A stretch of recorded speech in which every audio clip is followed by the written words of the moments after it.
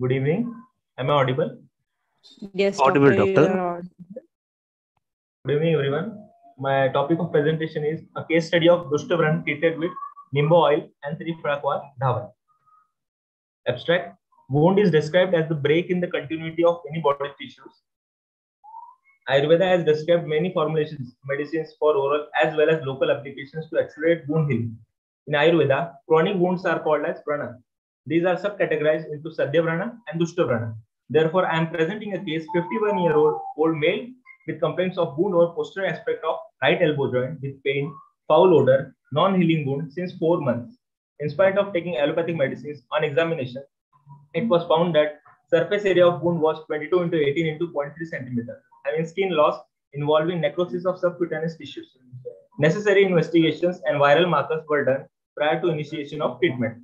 Wound was irrigated with triphala kwath and dressing was done with nimba oil daily, followed with oral intake of triphala gugud 500 ml twice a day. Shigrus patraswaras and gudichiswaras 50 ml twice daily was given for 30 days. Periodic follow-up was also done. This was helpful in faster wound healing, epithelialization, and reducing wound exudates. Introduction. A chronic wound may be defined as one that is physiologically impaired due to circulation of wound healing cycle as a result of impaired angiogenesis, innervation, or cellular migration. Wound healing is a complex cellular and biochemical cascade that leads to restitution of integrity and function. Factors that impede normal healing include local, systemic, and technical conditions that a surgeon must take into account. Chronic wounds are defined as wounds that have failed to proceed through orderly process that produce satisfactory anatomic and functional integrity. The majority of wounds that have not healed in 3 months are considered as chronic. Repeated trauma, poor perfusion or oxygenation, or excessive inflammation contribute to causation and perfusion of chronicity of wounds. In Ayurveda, topical applications and internal medicines were given to accelerate wound healing. Therefore, the quest for finding new drugs formulations have developed. Case report: a 51-year-old male with complaint of wound or posterior aspect of right elbow joint with pain, foul odor, non-healing wound since 4 months in spite of taking allopathic treatment was attended in OPD. On examination, it was found that surface area of the wound was 22 into 18 into 0.3 centimeter, having skin loss involving necrosis of subcutaneous tissue. Wound was caused by road traffic accident. His vitals were normal and systemic examination had no significant morbidities. He was non-smoker and non-alcoholic.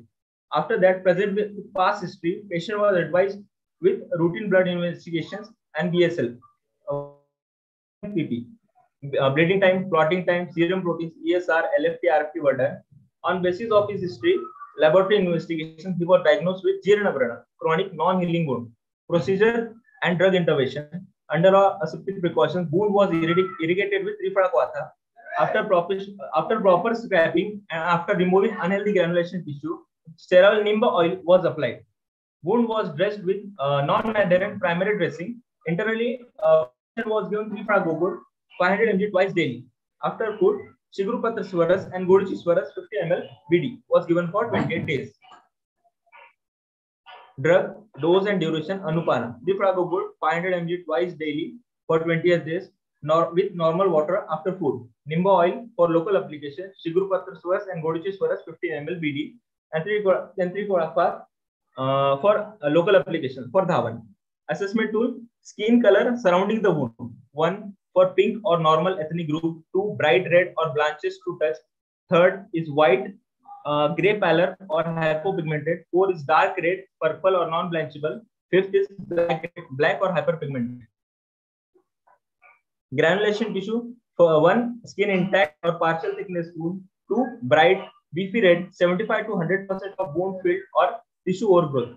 3rd is bright beefy red, less than 75 or more than 25 wound filled. Pink.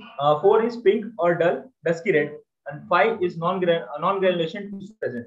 Epithelialization: 100% wound covered, surface intact. 75 to 100% wound covered or epithelial tissues extends to 0.5 centimeter in wound bed. 3rd is 50 to 75%. 4th is 25 to 50% wound covered, and 5th is less than 25% wound covered. Edges: 1 is indistinct, diffuse, non-clearly. 2 is distinct, outline clearly visible, attached even with wound base. Third is well-defined, non-attached to wound base. Fourth is well-defined, non-attached to base, rolled under, thickened. And 5 is well-defined, fibrotic, scarred, or hyperkerotic. Necrotic tissue type: 1, non-visible; 2, white-gray, non-viable tissue, non-adherent, yellow slough; 3 is loosely adherent, yellow slough; 4 is adherent, thick, black extra, soft; 5th is firmly adherent, hard, black extra. Result: skin color surrounding the baseline score at 7 days, 14 days, and 21 days. Total score was 25, and at 28 days the score was 6. These are the photos. Follow-up was done on the 1st, 7th, 14th, and 28th day. Discussion: wound healing is a complex process that have 4 basic processes, which includes inflammation, wound contraction, epithelialization, granulation tissue formation, and scar remodeling. All wounds need to progress through this series of cellular and biochemical events that characterizes the phases of healing in order to successfully re-establish tissue integrity. The basic principle is to minimize the damage to the tissues, provide nutrients, oxygen to the healing tissues, and optimization of environment for rapid wound healing. In this case, after irrigation with triphala kwath and application of nimba oil, the wound size decrease. This shows the acceleration in wound healing. Application of nimba oil and triphala gugur, shigru, and guduchi swaras orally improve the wound edges on 7th and day 14. In chronic wound, the bioburden is more, hence exudate is more, and contains bacteria and other tissue metabolites. In this case, on day 14 and day 7 and 14, exudate was decreased and healthy granulation tissue started. Triphala gugur consists of many triphala and gugur. Triphala has immunomodulatory and tridoshak property. It reduces oxidants and improves wound healing. Gugur consists of anti-inflammatory effects which decrease the tissue edema of peripheral skin around the wound. Nimba is major chemical component nimba, which is bitter and contains sulfur, and sulfur has antibacterial properties, antifungal and keratolytic properties.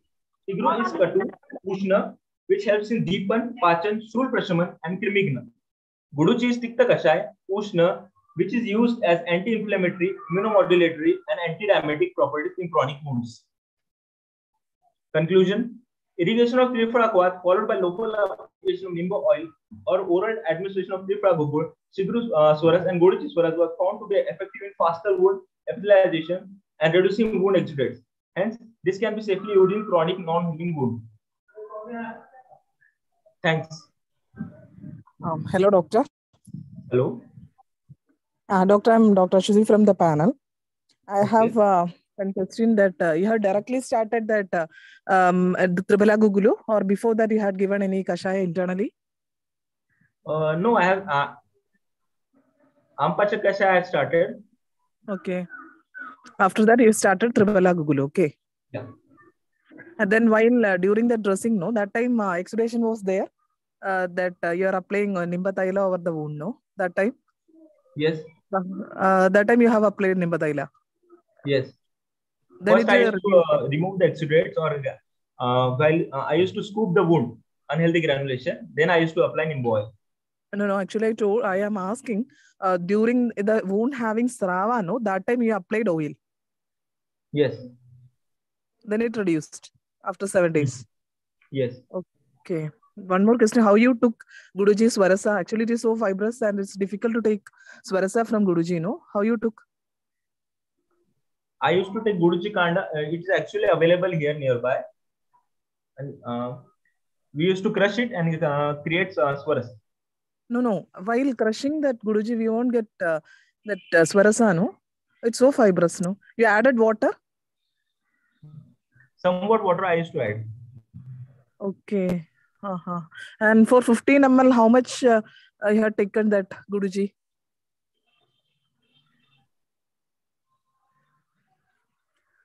Hello? 10 to 15 centimeter Guduji Kanda was taken, and some water was added. Okay. Then you crush it and you have strain it like that. Okay. Then Shigru Pallava you had taken? Yes. Shigru Pallava Swarasa. Yeah. Okay, doctor. Then okay. Thank you.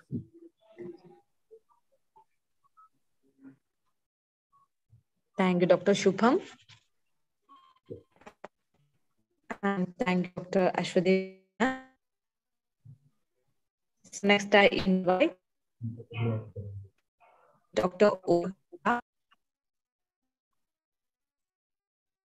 Next, I invite Dr. Urmila Metkute for the paper presentation. Dr. Urmila, are you there? Yes, sir. Yes, doctor. Please share the screen, doctor.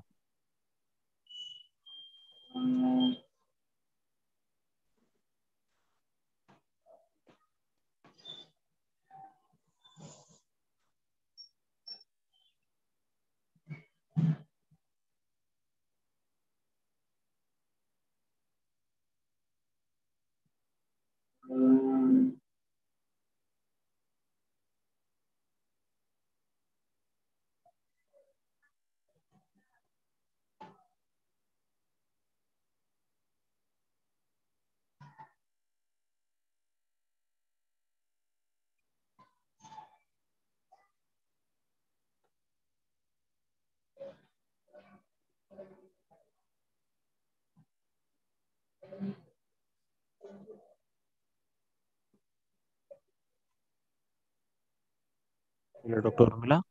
Hi, yes, sir. Oh, 1 second, sir.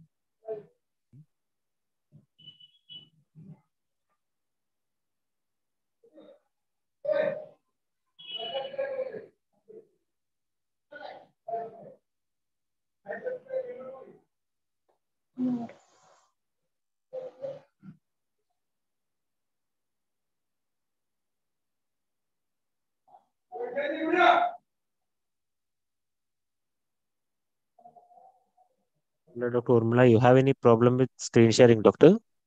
हाँ sir screen share करण्यात problem येतोय. Doctor, I will share for you, doctor.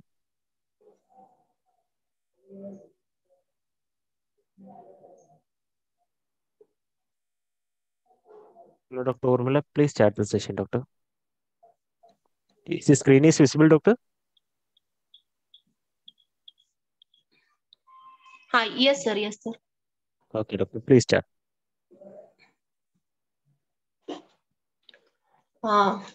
Good evening all of you.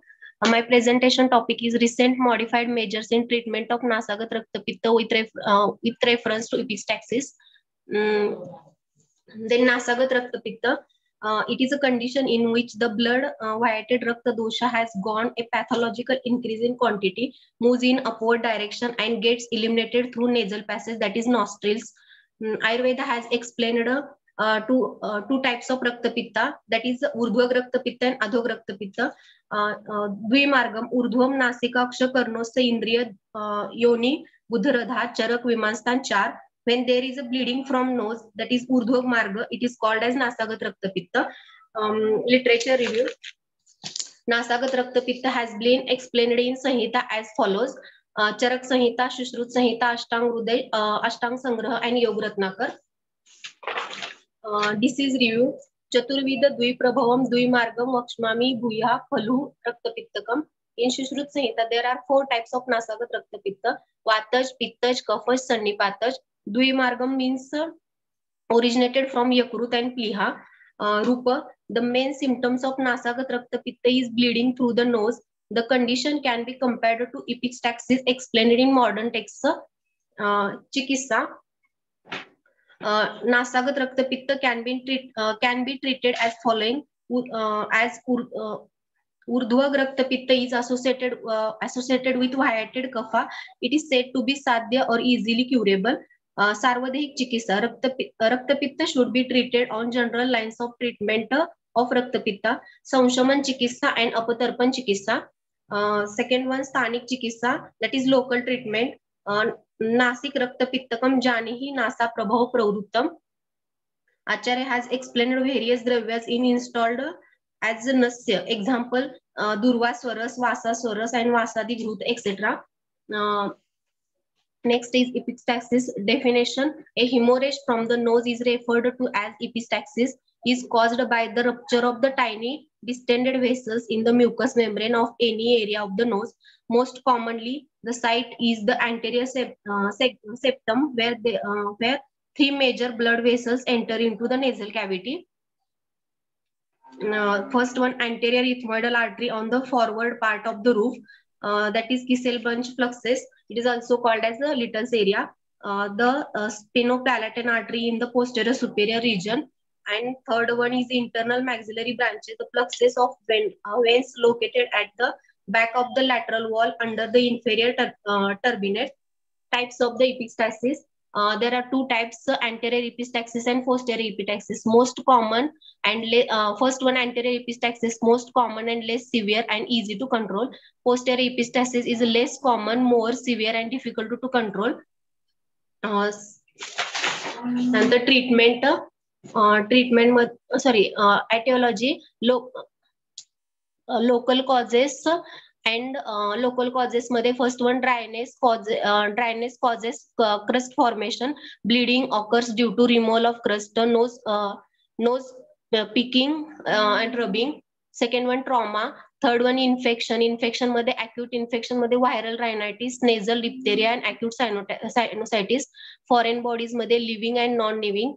Non-living मध्ये any neglected foreign body. Atmospheric changes, that is high altitude, sudden decompression, deviated nasal septum. Second one, systemic causes, hypertension, atherosclerosis, renal disease, bleeding disorder, idiopathic liver diseases, disorders of blood and blood vessels, that is leukemia, thrombocytopenia, and vascular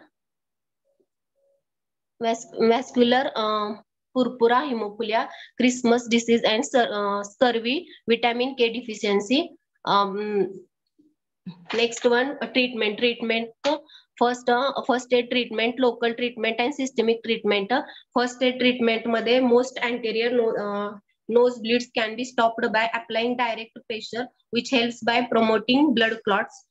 Those who have nose bleeding should first attempt to blow out any blood clot and then apply pressure at least 5 minutes up to 20 minutes. Pressure should be firm and tilting the head forward helps to decrease the chances of nausea and airway obstruction. Those with nosebleeds that last longer than 20 minutes in the sitting of direct pressure should seek medical treatment in the hospital. Second one, local treatment. Local cold fomentation, local packing, nasal packing, local tranexamia and acid application, local cauterization. And third one, recent modified measures. Next.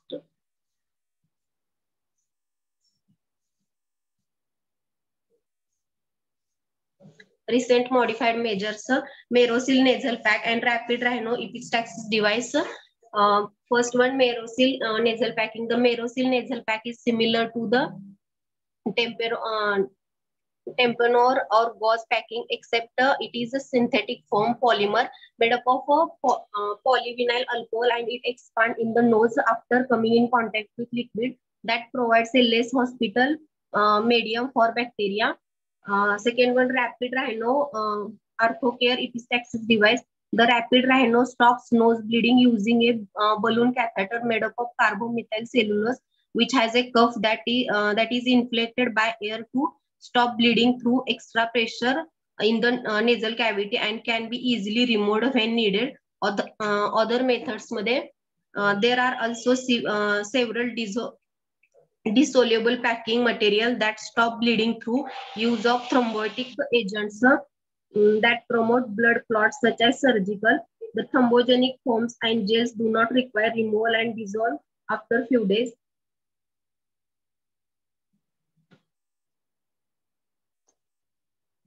You can see nasal packing in this diagram. Layers of gauze.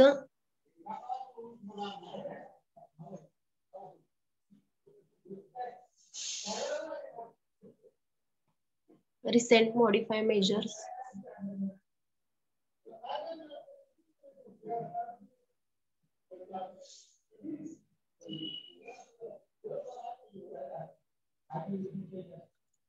Rapid rhino epistaxis device.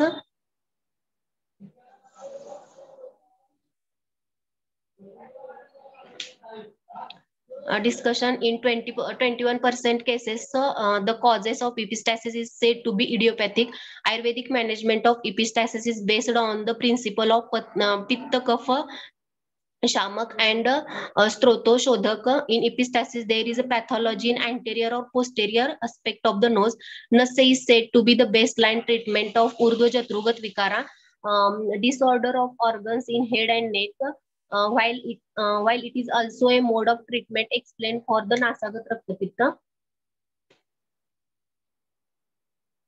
When Nasa is administered to stop bleeding in Nasagat raktapitta without allowing the flow of blood in the initial condition, the below mentioned complication arises. Dushya pratishaya, infected nasal discharge, shiro vikara, disease related to head, discharge of blood along with pus from the nose.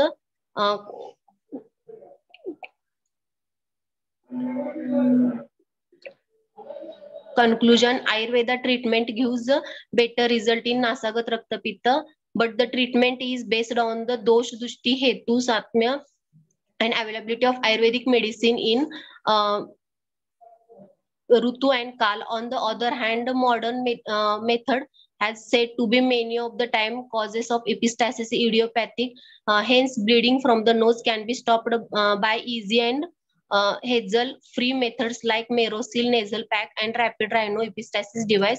This method helps to stop nasal bleeding in easy way, and the patient complains very minimum pain while inserting or removing pack of the device. Hence, these modern methods should be commonly practiced due to their merits or conventional methods. Thank you. Reference. Thank you, Dr. Urmila. Thank you, sir. Next, I invite Dr. Ashlesha Patil for the paper presentation. Hello, Dr. Ashlesha Patil, are you there? Yes, sir. Okay, doctor. Please share the screen, doctor. Yes, sir. Your screen is visible, doctor. Please start.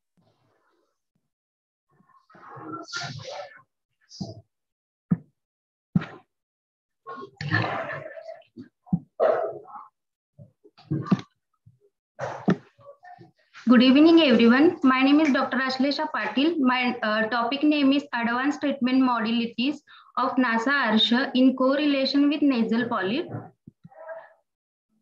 Arsha, Arivat Prananam Shunatya Arshaha Ashtangrude, the disease which gives pain like Ari or Shatru is known as Arsha. It can causes anywhere in the body. एवं ऊर्ध्व आगता श्रोताक्षी घ्राण वदनेश्व अर्शासु पनिवर्तयानी सुश्रुत निदान स्थान 2:19. Sushruth has explained 4 types of Nasa Arsha as following: Kwatash, Pittash, Kapash, Sandipatash.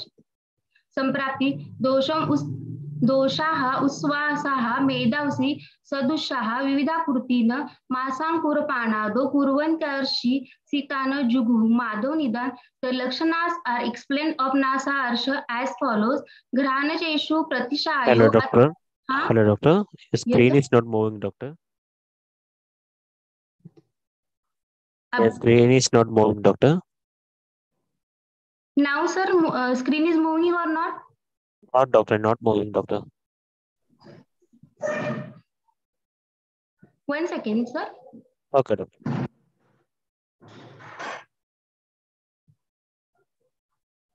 Now, sir? No, doctor, not.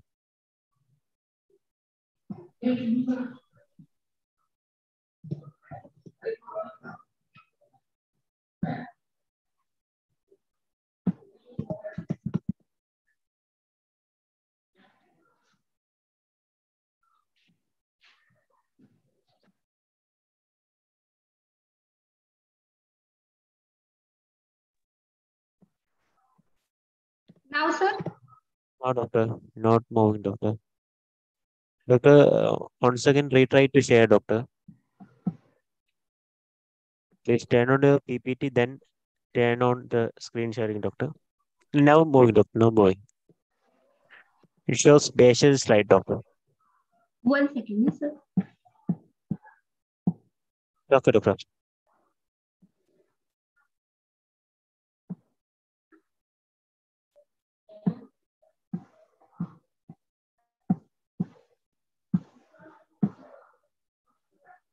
Now, sir. Now it is not moving, doctor.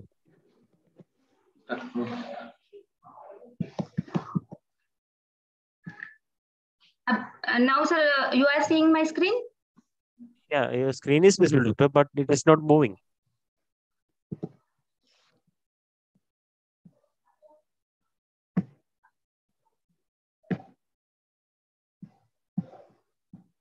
Doctor, can you change the slide without now moving, doctor? Now moving, doctor. Okay, sir. Please continue, doctor. संप्राप्ति दोषस उत्स्वंगासा मेधांसी सदृश विविधाकृतीन मासांकुरपाणादो कुर्वन्ति शीर्षसितान जुगुमादो निदान. The lakshanas explained of Nasa Arsha is in shloka. घराणेषु प्रतिशायो अतिमात्राः शवतु कृच्छ्वासताः पुतिनस्य सानुनासिका वाक्यत्वाः शिरोदुःखश्च. Sushruta निदानस्थान excessive rhinorrhea, sneezing, difficulty in breathing, ozonia, nasal sound, and headache. Now, sir, you are seeing my screen? Sir? Yes, doctor. Visible, doctor. Please continue. Management of Nasa Arsha, चतुर्विधो अर्शसा साधनोपायाः तद्यथा भेषज शिरो क्षारो अग्निशस्त्रमिति Sushruta चिकित्सास्थान. Ayurveda has described to treat as following: भेषज क्षार अग्नि शस्त्र.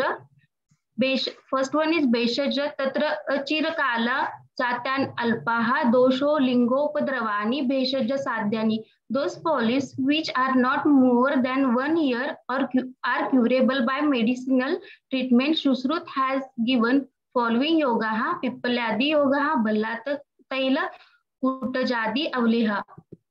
क्षार मृदु प्रसूता अवघाड नृच्छांतानि क्षारेण सुश्रुत चिकित्सास्थान. क्षार is useful in those polyps which are mrudu prasuta, extensive, avghad, deeply situated and projecting upwards. The preparation of क्षार has explained in Sushruta Sutrasthana 11 Adhyaya. Agni karkasha sthira pruthu kaఠिन्याग्निः. Those polyps which are karkasha sthira, that is firm, pruthu, that is thick, and kaఠिन्य, that is hard, are treated with agni karma. Third one, shastra tanumula ruchatani kledavanti cha shastrena. Those polyps which are tanumula, narrow, penicle, uchita, projecting, and kledayukta, moist, should be treated with a shastra prayog, that is surgical excision. Detail about the nasal polyp. Nasal arsha can be correlated with the nasal polyp. The nasal polyps are freshly swelling. They develop in the nasal lining and the lining of paranasal sinuses. They are also defined as beginning non-cancerous growths of lining tissue or mucosa of the nose. Nasal polyps is a chronic inflammatory disease affecting about 1 to 4% of the general population. Symptoms: difficulty in breathing through the nose, loss of smell, decreased taste, pain may be occasionally, post-nasal drip, and a runny nose. Appearance as smooth, glistening grapes-like masses, often pale in color, and they are movable, non-tender, and typically in the both nostrils. Complication: sinusitis or boarding in nose. Pathophysiology: the exact causes of the nasal polyps is unknown, but may be due to the recurrent infection or inflammation. Polyps arises from the lining of the sinuses, nasal mucosa in the region of middle meatus becoming swollen due to the collection of extracellular fluid. Extracellular fluid collection forms polyp. Protrusion in the nasal cavity or sinuses. Senile polyps become pedunculated due to the gravity. Types of nasal polyps. There are two types of polyps: ethmoidal and antroconial polyps. Ethmoidal polyps arises from the ethmoidal sinus and extending through the middle meatus into the nasal cavity. And antroconial polyps usually arises in the maxillary sinus and extended into the paranasopharynx. Diagnosis. There are two types of diagnosis: physical examination, that is first one is anterior rhinoscopy and posterior rhinoscopy. First picture was showing anterior rhinoscopy and second was posterior rhinoscopy. Findings: nasal polyps appears as a visible mass in the nostril. Recently, nasal endoscopy is used for the diagnosis of the posterior nasal polyps. Grading of the nasal polyps. Polyp grading system of right nasal cavity. First one, endoscopic appearance, no visible nasal polyps, that is score 0. Confined to the middle meatus, first gradation. Multiple polyps occupying middle meatus, second grade. Extending beyond the middle meatus, third grade, and obstructing the nasal cavity at fourth. That is shown in the picture. Treatment. According to the modern, recently polyps are treated with polypectomy, rarely used FESS, laser therapy and cryotherapy. First one, FESS, functional endoscopic sinus surgery. Nowadays, advanced endoscopic sinus surgery of ethmoidal polyps is popularly used. It is done with the various endoscope of 0 degree, 30 degree and 70 degree angulation. Polyp can be removed more accurately when ethmoidal cells are removed and drainage and ventilation provided to the other involved sinus such as maxillary, sphenoidal or frontal. FESS is a minimally invasive procedure that is performed using an endoscope, a thin rigid tube with a camera on the end. The endoscope is inserted in through the nostrils, allowing the surgeon to visualize the inside of the nasal passage and sinuses. Procedure. Anesthesia. Local or general anesthesia in uncooperative patient. Procedure. Using the endoscope gently entering in the nose. Surgical tools alongside the endoscopes is used to remove the bone, diseased tissue or polyps that are blocking the sinuses. A small rotating burr is used to scrape out the tissue. Nasal packing is done if required after hemostasis achieved. Post-operative antibiotics, local nasal decongestant, SOS, anti-inflammatory and supportive treatment. Second one, laser therapy. It is uses an endoscope and laser device. Laser therapy of nasal polyp has the advantage of less bleeding, no post-operative packing of the nose needed, and low post-operative recurrence rates. Laser therapy is better than surgical removal in the treatment of nasal polyps due to its advantages. Procedure. Anesthesia, local or general anesthesia.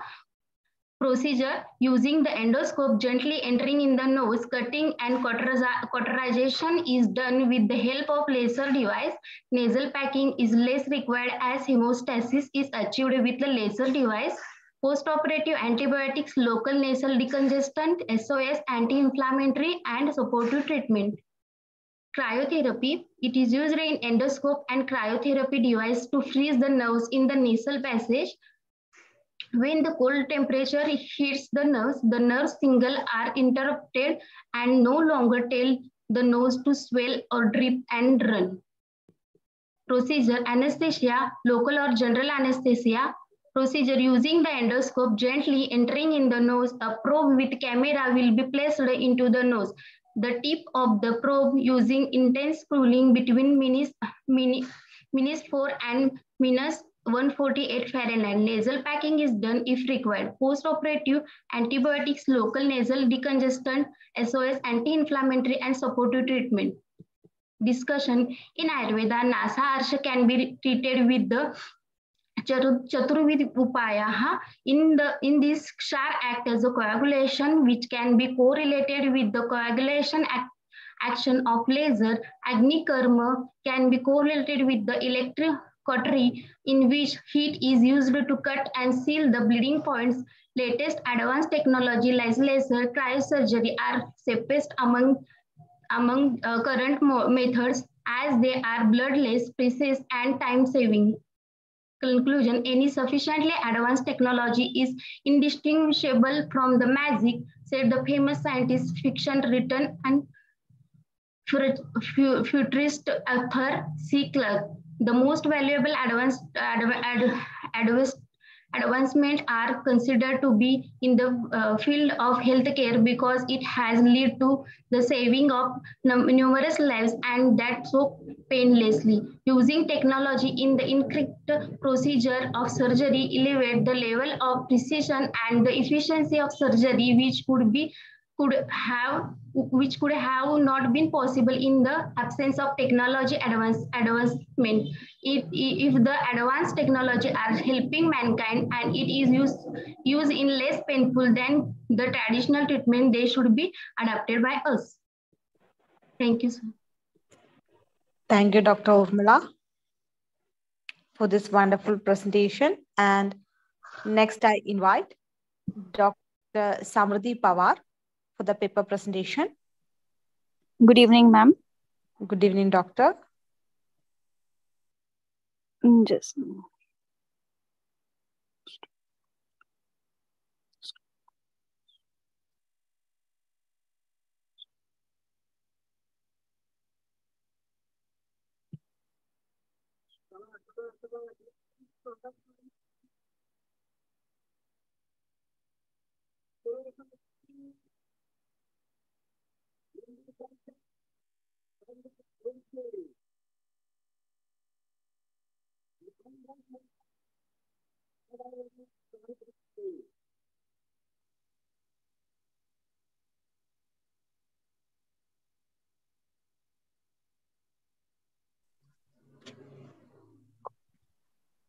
Doctor, please share the screen.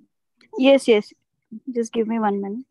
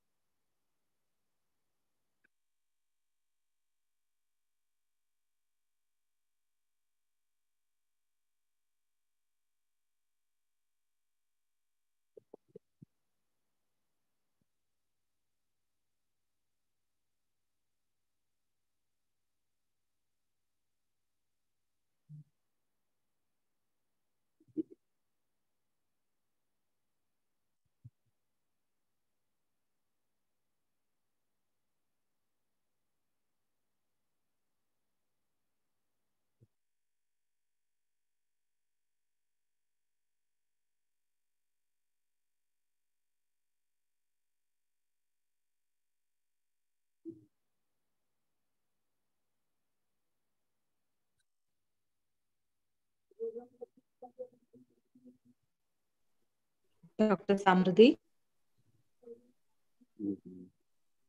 Hello, Dr. Samruddhi. Yes, ma'am.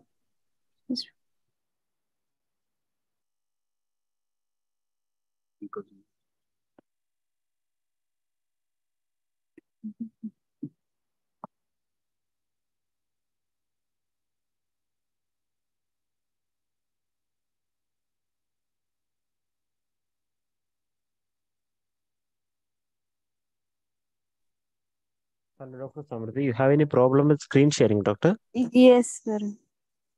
Okay, doctor. I will share for you, doctor. Okay, sir.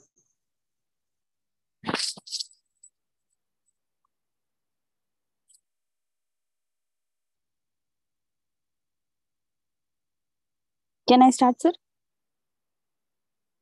Okay, doctor. Is it Dr. Praful Wankade for sharing for you, doctor?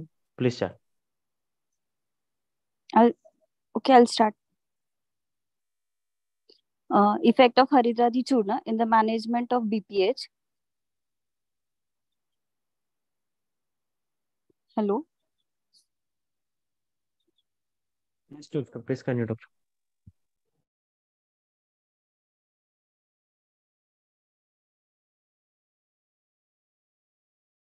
Doctor, please unmute, doctor. You are mute, doctor. Please unmute. And continue, doctor. Not visible. Okay. Abstract. BPH is one of the commonest medical conditions affecting geriatric male population. The enlargement of prostate can lead to various symptoms like difficulty in voiding, weak stream, frequency, urgency, straining, and nocturia. According to Ayurveda, it can be closely correlated with Vatasthila, as Ashtila is one of the 12 types of Mutraghat, having Ashtilavad Ghana Granthi, leading to obstruction or retention of urine. To evaluate the efficacy of Haridra, Marich, and Haridki Churna and improve the quality of life of BPH patient, the study is taken up in which 2 grams of combination of Haridra, Marich, Haridki Churna is given in BD dose before meal for 30 days. Changes in subjective criteria by the scoring and changes in objective criteria by USG were recorded. Significant changes found in reducing of symptoms like urgency, hesitancy, nocturia, and frequency, but no change has been found in the reduction of weight of prostate.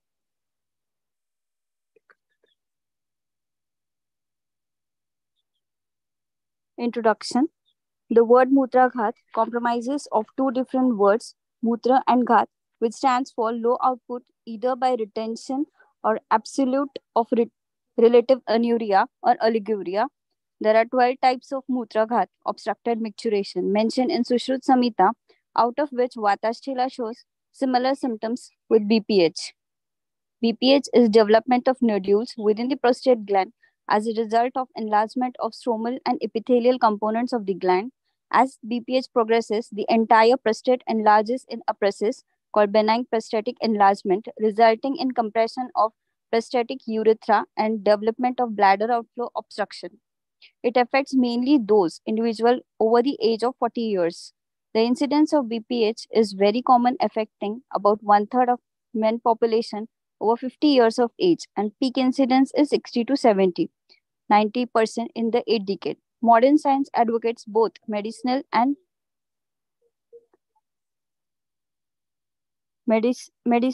surgical treatment. For symptomatic relief, medicinal treatment is used, which includes alpha adrenergic blocking agents and 5-alpha reductase inhibitors, muscarine receptor antagonistic, and phosphodiesterase 5 inhibitors. These drugs are expensive and some have common side effects like erectile dysfunctions, hypertension, dizziness. Surgical approaches are open prostatectomy and transurethral resection of prostate and cryotherapy, etc. Among the many approaches, prostatectomy, and that is enucleation of prostate. It is the best, but it is associated with many problems and complications. That is post-op hemorrhage or strictures, sepsis, incontinence, bladder neck contractures, or post-operative some impotency or ejaculation retrograde. The most acceptable procedure is TURP, which is also not free from complications, with the cumulative probability of reoperation estimated to be around 15% at the age of 5 to 8 years after. Acharya Sushrut has mentioned successful treatment of Mutraghat with Kashai Kalka, Grit, Kshar, and preparation of different drugs. The research work was carried out with the ultimate aim of finding the best treatment available in Ayurveda for BPH to improve the quality life of BPH patients. Many Ayurvedic texts have described about various formulation and individual herbs in the management of Mutraghata. So, criteria for selection, I have taken some criteria. Inclusive criteria: patients with mild, moderate, gross BPH, having prostate size up to 60 gram, and age of patient is 50 to 80 years. Exclusive criteria, I have not included the CA prostate patients, metastatic or neoplastic conditions, neurological diseases of urinary system, BPH associated with stricture urethra, vesical calculi, bladder neck stenosis, bladder neck hypertrophy, diverticulum or acute retention, patient with systemic diseases such as diabetes mellitus and all. Drug preparation: a dried well-ripened haridki was taken, cleaned, and 250 grams of haridki was measured and powdered firstly in kharal and then mixture. Powdered materials was sieved through a mesh of 85 number and fine powder was obtained. Churna was kept in dry atmosphere, and similar was done for Haridra and Marich. A case report: a 67 years old male patient who visited GAC Usmanabad in OPD with the complaints of nocturia, straining, weak stream since 1 year and gradually became severe. After physical and local examination, Following investigations were carried out to confirm the diagnosis. Past history, no any history of HTN, DM or COX or surgical illness or drug allergy. Personal history, appetite was good, diet was mixed. Micturition 10 to 12 times per day, 5 to per day and 5 to 6 times per night. Bowel normal, addiction, chronic alcoholic, and family history maternal only HTN and not paternal, no any specific or BPH any history. General examination was good, BP was normal, icterus pallor was not found, lymphadenopathy was not found. Investigation HB was 12.5, WBC 9800, RBC 4500, BSL was 105, and urine routine was nil, microscopic nil, creatine 1.1. Subjective criteria before treatment: incomplete emptying was 3, frequency 2, intermittency 3, urgency 2, weak stream 4, straining 3, nocturia 3. So the total score of the patient was 20 out of 35. And after treatment, after giving Haridradi Marich, it was incomplete emptying was improved 1, frequency was improved 1, intermittency 2, urgency 2, weak stream 2, straining 1, nocturia 2. Total score was 11 out of 35. Objective criteria, as I said before, there is no changes in the USG reports. Only weight of prostate was same as usual, 65 grams. Only pre-void and post-void, I found noticed that before treatment it was 450 cc, after treatment 560 cc, post-void 70 cc before treatment, and after treatment 50 cc. Management: a combination of Haridradi Marich Haridki Churna of 2 gram before meal BD for 30 days is given with warm water. Discussion: according to modern sciences, main hormone acting on prostate is testosterone. This testosterone is converted into 1,5-dihydrotestosterone by alpha reductase enzyme, which is more potent. Testosterone is found in prostatic and perigenital skin. Haridradi Marich Haridki Churna are known to have the 5-alpha reductase inhibitors activity. Haridki, that is, as it is Kashai, Tikta, Madur, Katu, Amlaras, and by Prabhav, it is 3-dosh Shamak, especially in Vat Shamak, because it is Madhur Vipak, Kashai Shamak, because it is Laghu, Ruksha Guna and Ushnavirya, Rogagnata in Vatvadi, Shot, Mutraghat, Yakritli Havridi, Prameha, Mutrakritcha, Ashmari. It has mutual properties which will be helpful in reducing the signs and symptoms of BPH. Marich, it is Katuras, Katuvipak and Tiktavirya, and it has Chedan, Lekhan, Shoshan, Pramathi and Mutral properties. It is Chedan property, hence it is useful to disunite the adherent Vikrut Kapha doshas of Mutravaha Srotas to reduce the just the size. And Haridradi Churna, Haridradi due to Katuras, Ushnavirya and Laghu Rukshaguna acts as a Lekhaniya Dravya, which is useful in scrapping of adenofibroma of glandular elements in BPH. It has milder Chedan property, hence unable to disunite the adherent Vikrut Kafadi dosha from Mutravaha Srotas completely. Conclusion: Haridradi Marich Haridki Churna, by virtue of its property, helped in symptom reliefs by reduction in hesitancy, frequency of micturition, straining, nocturia. It did not help in reduction in size of prostate. Further study should be done.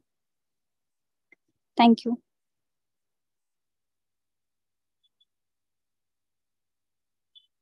Thank you, Dr. Samruddhi. Next, I invite Dr. Praful Anilrao Vankade for the paper presentation.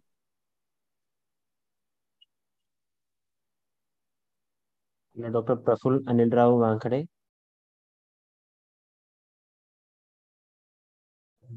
Yes, sir. Okay, doctor. Please share the screen, doctor. Okay.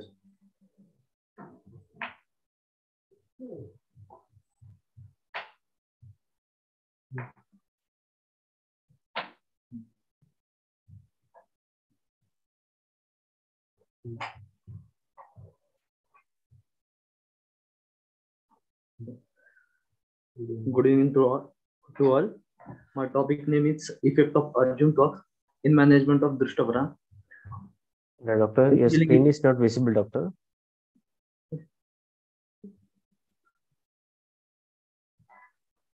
Turn on a PPT, then please share, doctor. Yes, sir. Okay, now it is visible, doctor. Now the screen is visible. Okay. Okay. Now I am started, sir. Doctor, Wound please healing start. wound healing is a natural process. It many times disturbed by a number of factors leading to failure of natural healing. One of those factors is presence of infection leading to worse of wound and failure of healing. Infected wounds where bacteria or other microorganisms have colonized causes either a delay in wound healing or deterioration. In Ayurveda, such wounds are called Dustha. Some antibiotics have developed resistance, presence of lifestyle disorder, and economically poor population, etc. Contribute to our complete the infected wound. Prevalence rate of infected wound is 4.5%. Arjuna has a kapha pitta shama, radya, rakta sangrahi, shonistapan, shotagna, sandhanya, and vrana property. According to the modern medicine, Arjuna has a potency of antimicrobial activity against gram-positive and gram-negative bacteria.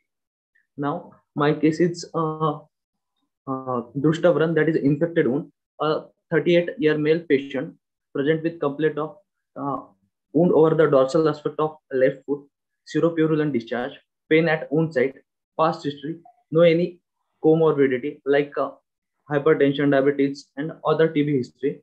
Surgical history, no any major surgical history. History of addiction, that is a tobacco chewing since 12 years. Occupation farmer. Inspection at site left foot over the dorsal aspect. Size about 7 to 8 centimeter in length, breadth 5 to 6 centimeter, and width 1 centimeter. Shape somewhat oval shape. Smell tolerable, unpleasant smell. Discharge seropurulent discharge. Edges rough, irregular, sloping edges. Floor unhealthy granulation, irregular floor.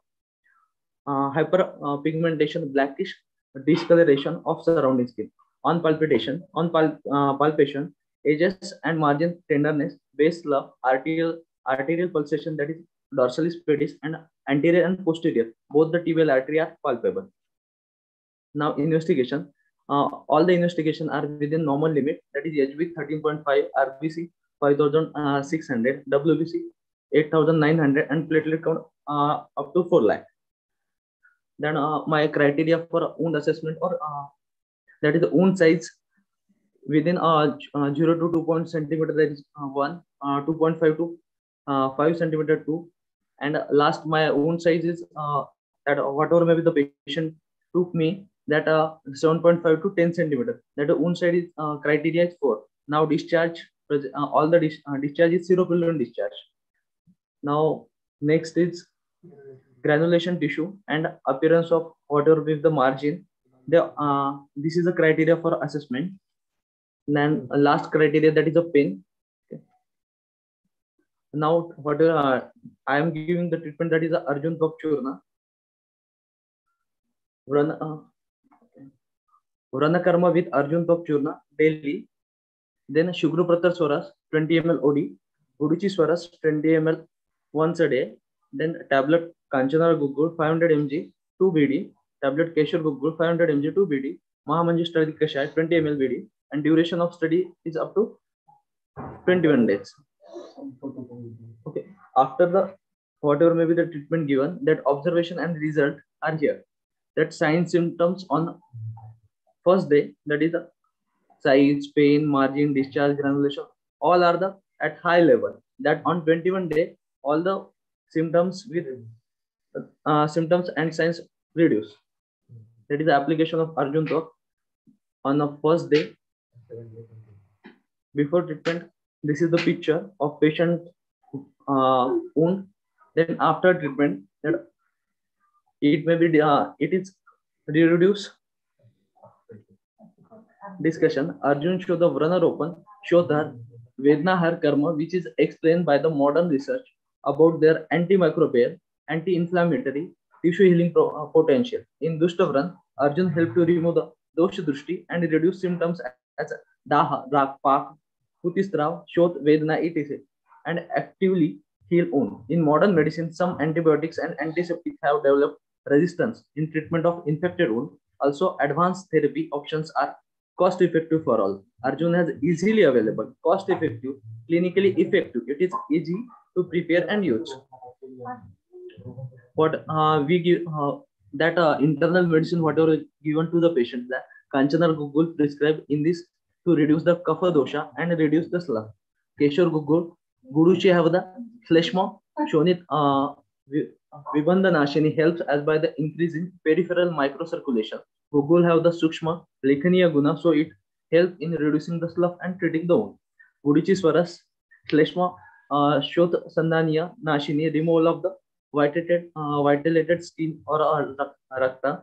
Shubhrupatra Swaras, bacteriostatic and bactericidal action. Mahamanjashtadi Kashaya, blood purification and blood circulation. Conclusion, that is a result oriented, cost effective, minimize the chances of surgery. Thank you. Doctor. Yes, sir. Thank you, Dr. Praful Wankade. Okay.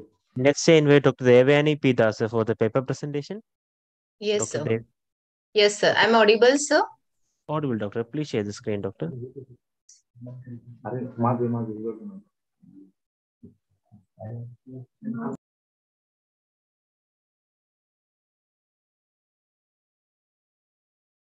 Is the screen is visible, sir? Visible. Please start, doctor. Slides are moving. Yes, doctor. Moving, doctor. Yeah. Thank you so much. So good evening, all respected judges and the members.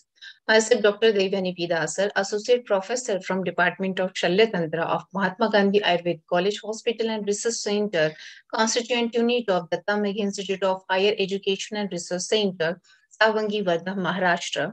I'm going to present on the topic of comparative study on the effect of Siravyadhana and Jalaukavacharana along with Trishothadi Lepam on foot ulcers. So need of the study is that to hasten this ulcer healing, to understanding the mechanism of relieving the vascular stresses, reducing the venous congestion and beginning of revascularization in the process of wound healing.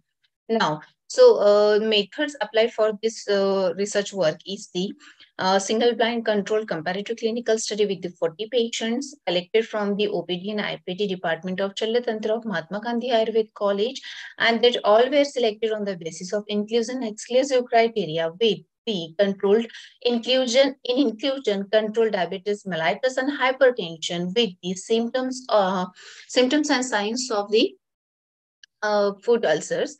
Also, the age level is 15 to 65 were included. And exclusion criteria along with the all systematic disorders with the malnutrition and other surgical interventions. So grouping for this one is the 4 groups, in which first group is Jalaukavacharana with the Trishothadi Lepam, then Jalaukavacharana itself only, then in group C Siravyadhana with the Trishothadi Lepam, and in group D Siravyadhana only. So all these Jalaukavacharana and the Siravyadhana done weekly once for the 42 days, that is 6 weeks, and that is with and without the Trishothadi Lepam as per mentioned in the group.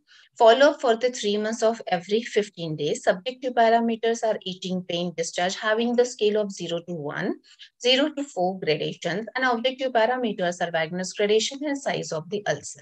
So these are the materials required for the Siravyadhana, Jalaukavacharana, and the Trishothadi Lepam in Privrit, Ila, Dandi, Manjishta, Sandhava, Godugha, and others.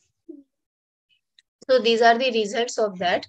So the accumulative percentage of benefits we are going to see here, that in the group A, that is the 91% we are getting the results, in which we can see 91.66. That means Jalaukavacharana with the Trishothadi Lepam, we got the very best results. Then in objective parameters, that as per the groups, these are the values are in front of you. So discussion, Jalaukavacharana is found effective by improving the blood circulation, revascularization, and normalization in wound healing. With the Siravyadhana probably acted in the healing of the wound due to its incapability to relieve stasis of the blood in overloaded vessels. Also, the Trishothadi Lepam shown the efficacy due to the Lekhana, Shodhanantrak, Prasadana property.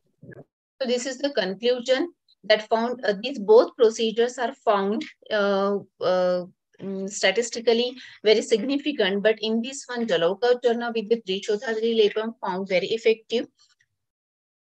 And this Trishothadi Lepam proves a very good exerting effects of wound healing by easy prepare and apply the methods of to become handy.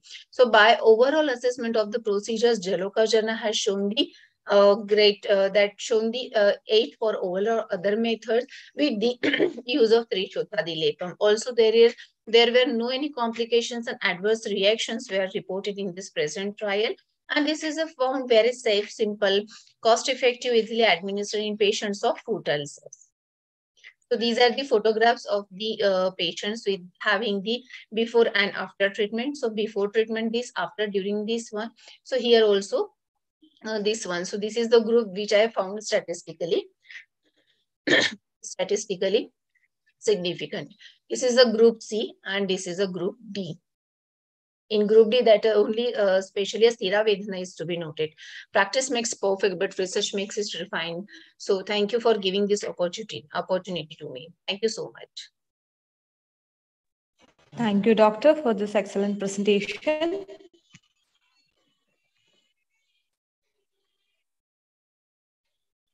Let's invite Dr. Devyani Suresh Bodu for the paper presentation. Hello, Dr. Devyani. Are you there?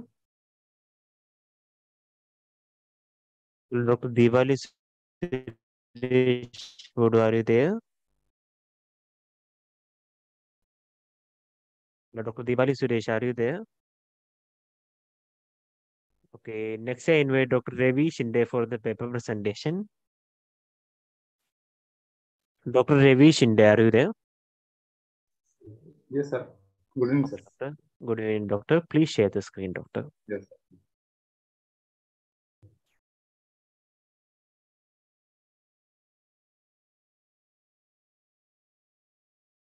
Your screen is visible, doctor. Please chat. Yes, sir. Good evening to all. My topic is effects of Chitrak-haridra in second degree internal hemorrhoid. Abstract. In today's society, anorectal disease have emerged as a quite common occurrence with progressive etiology factors such as the sedentary lifestyle, prolonged training, irregular bowel habit, low fiber diet, etc. are responsible. Hemorrhoids are a clinical condition of dilated and involved hemorrhoidal venous fractures, along with abnormality, displace, enlarged and anal cushion. Arsha hemorrhoids is included in one of the Ashtomahagada by Sushruta in Ayurveda. Various measures have been mentioned for management of Bendar Arsha, among which Lepakarma is one of them. Objective to study was carried out to find the effectiveness of the Chitrak-haridra in the second degree internal hemorrhoid.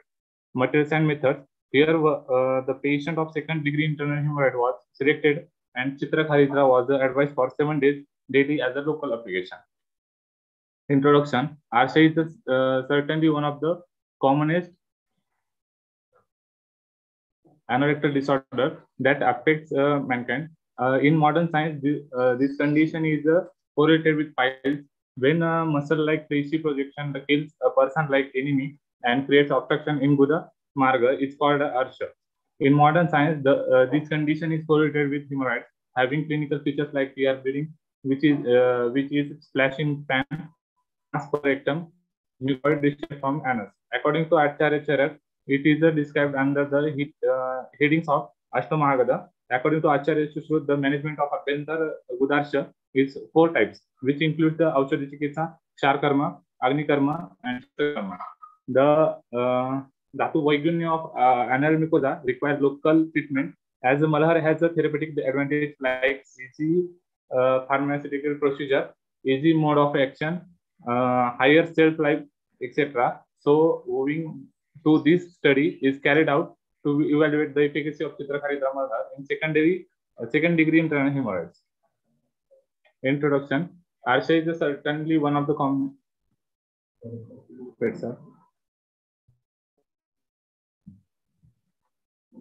Case report. A male patient of 50 years having complaints of ear bleed, pain in ano, after defecation, something comes out per rectum.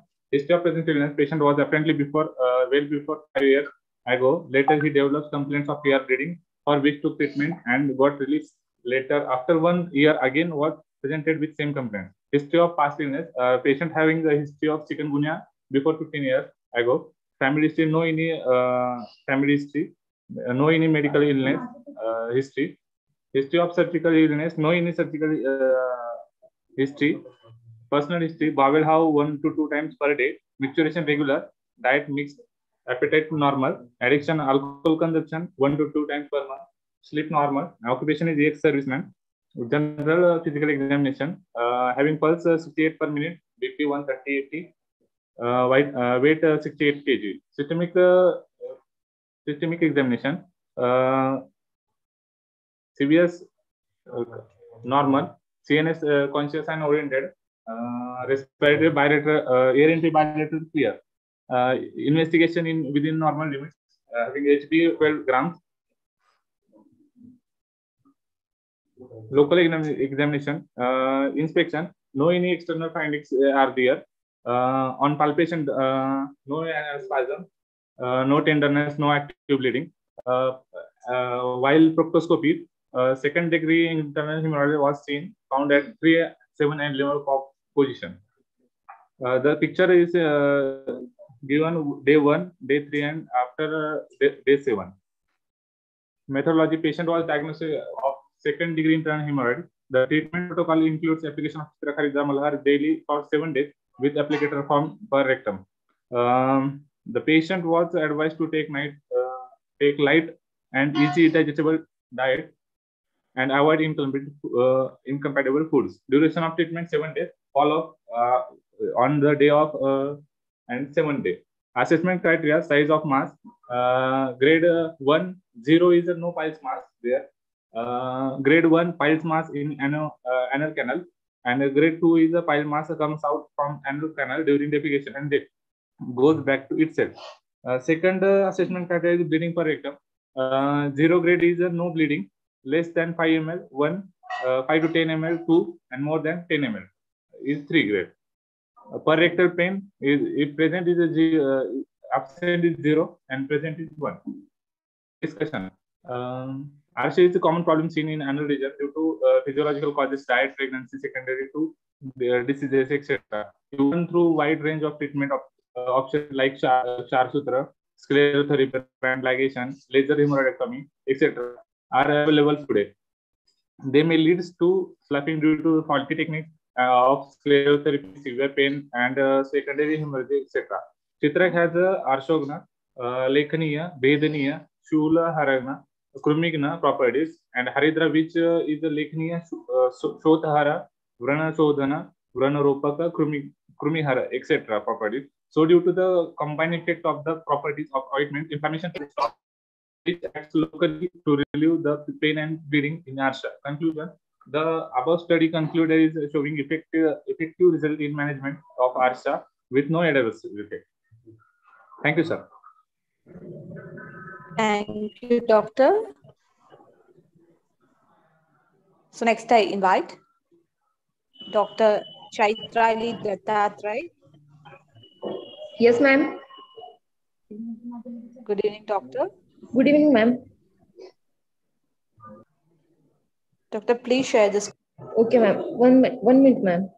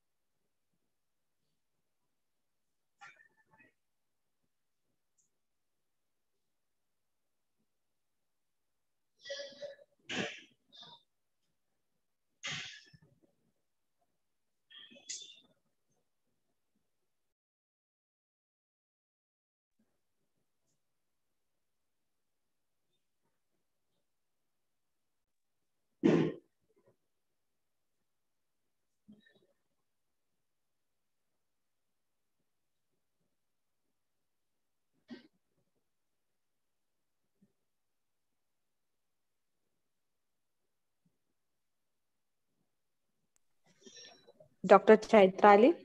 एक minute 1 minute ma'am, वो मेरा ये नहीं हो रहा है. Okay, doctor.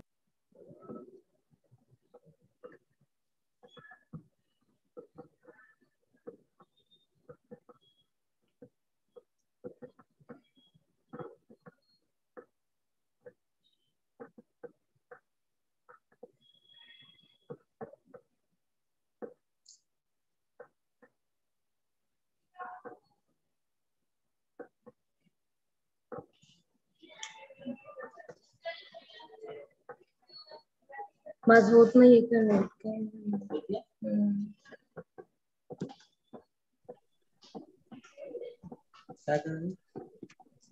Share करायचं.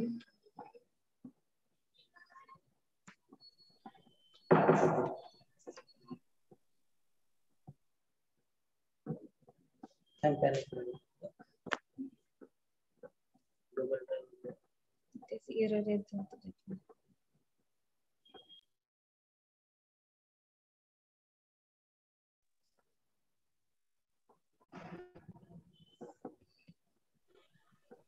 Dr. Chaitrali, please start.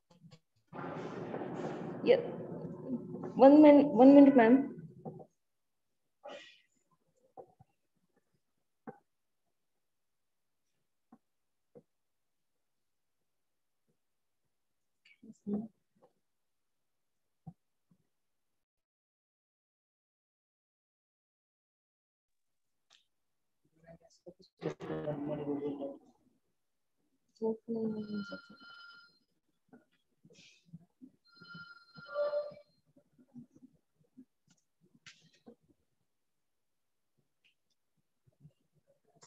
Hello, Dr. Chaitrali. You have any problem with screen sharing, doctor?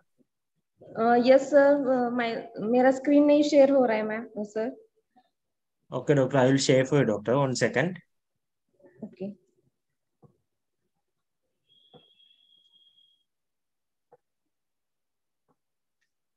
Hello, doctor. हाँ sir. Doctor, please start the session, doctor.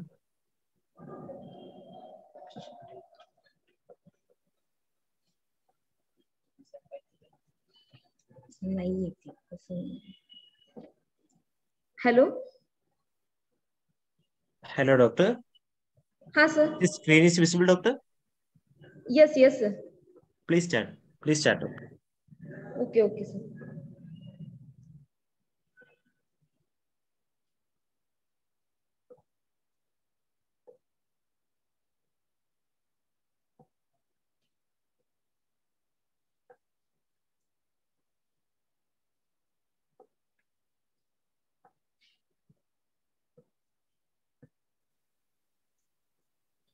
नहीं होते.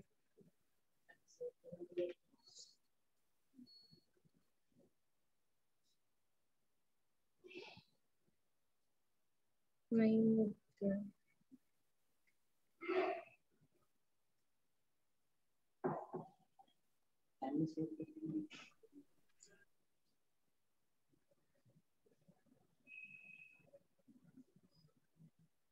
Hello sir. Yes, doctor. doctor.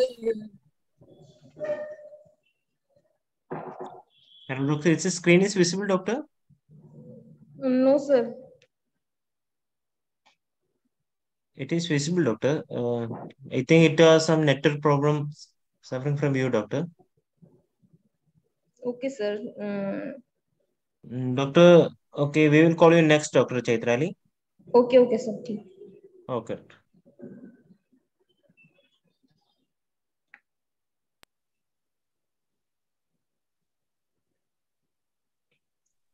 So next I invite Dr. Snehal. I invite Dr. Snehal. Good evening, ma'am. Good evening, doctor. My topic of presentation on effect of Bryocardium synonym in Epistaxis. Introduction. Kidney stone disease is a multifractional condition caused by the interaction of epidemiology, biochemical, and genetic risk factors, it affects both men and women, but the risk is higher in men and becoming more prevalent among young women.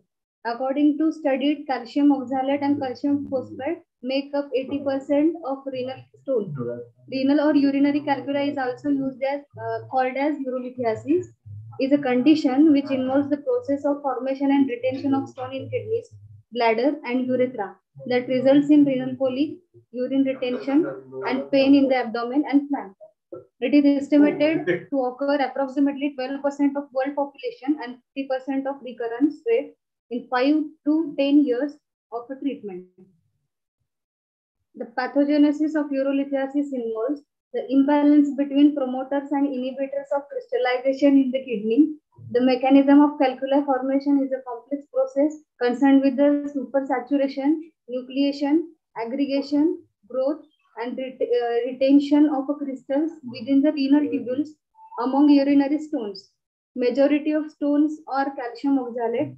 The etiopathogenesis of renal calculi is multifactorial involving academic, environmental infection, metabolic and dietary lifestyle habits. Here causes vitamin A deficiency, hot climate, decreased citrate level in urine, infection in kidney, prolonged immobilization, hyperparathyroidism, hypoxaluria, cystinuria, renal tubular acidosis.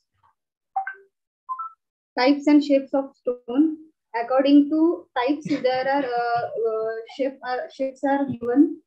Calcium oxalate, dumbbell shape, uric acid, yellowish or varying in size and shape, cystine, hexagonal, triple phosphate, coffin, lid shape.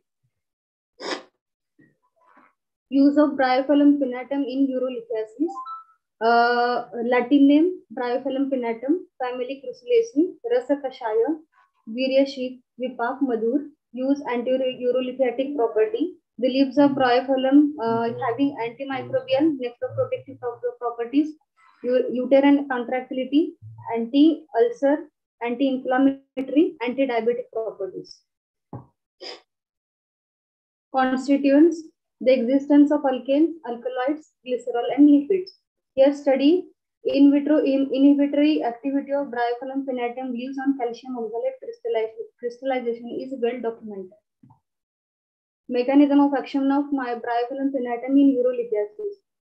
The mechanism behind the effect may be due to antioxidant, nephroprotective properties as well as reduction in urinary stone forming constituent concentration. Bryophyllum pinnatum leaves extracts inhibited preventive effect in ethylene glycol induced formation of renal calculi. The anti-lithiatic effect of exerts may be through dissolution of performed stone or a prevention of a formation of calcium oxalate crystals and antioxidant activity. This study validates the ethnomedical use of Bryophyllum pinnatum leaves in a treatment of a urinary stones. Thank you, ma'am. Thank you, doctor. So next I invite Dr. Kulkarni Shraddha Vinayak. Yes, ma'am. Good evening, doctor. Good evening, ma'am. Please share the screen. Yes, ma'am.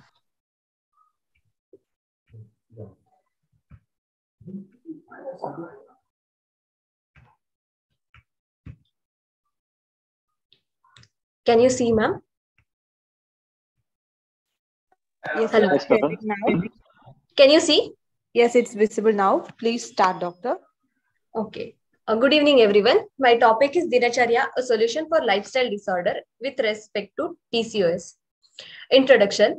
Health issues that respond to the changes in lifestyle are referred to as lifestyle diseases.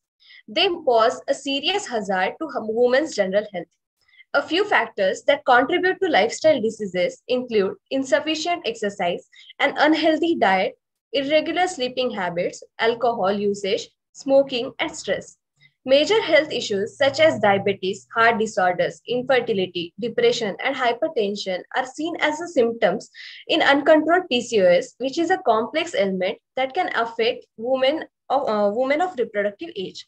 The biggest barrier to a healthy existence are changed lifestyle choices brought on by an increase in sedentary behavior, work demands, and competitive living, resulting in obesity, which is a major problem that contributes to endocrinological disorders like PCOS. According to the most recent figures, PCOD affects one in every 4 among young women in India. The prevalence ranges from 2.2% to 26% globally. Primary signs and symptoms include hirsutism, baldness, acne, weight gain, irregular or no menstrual cycles, and elevated levels of male hormones. As per Rotterdam criteria of diagnostic PCOS, diagnosing polycystic ovary is at least one ovary should be polycystic and it should be confirmed by radiological examination, that is usually an ultrasound. Ovulatory dysfunction should be reported. Excessive secretion of androgen, like male hormones, to be confirmed by blood tests. Causes in Ayurveda, which we can understand or correlate this PCOS to the Artavakshaya. So as per different acharyas, they have mentioned nidanas for Artavakshaya. As per Acharya Charaka, the Samanya nidana of Kshaya causes Artavakshaya. Sushruta, as per Sushrutacharya, the Rasa Dhatu Kshaya is one of the causative factor for Dhatu Kshaya. As Artava is the Upadhatu of Rasa Dhatu, it also occurs Artavakshaya. As per Vagbhata, the Vriddhi and Kshaya of Uttara Dhatu depends upon Vriddhi and Kshaya of the Purva Dhatu.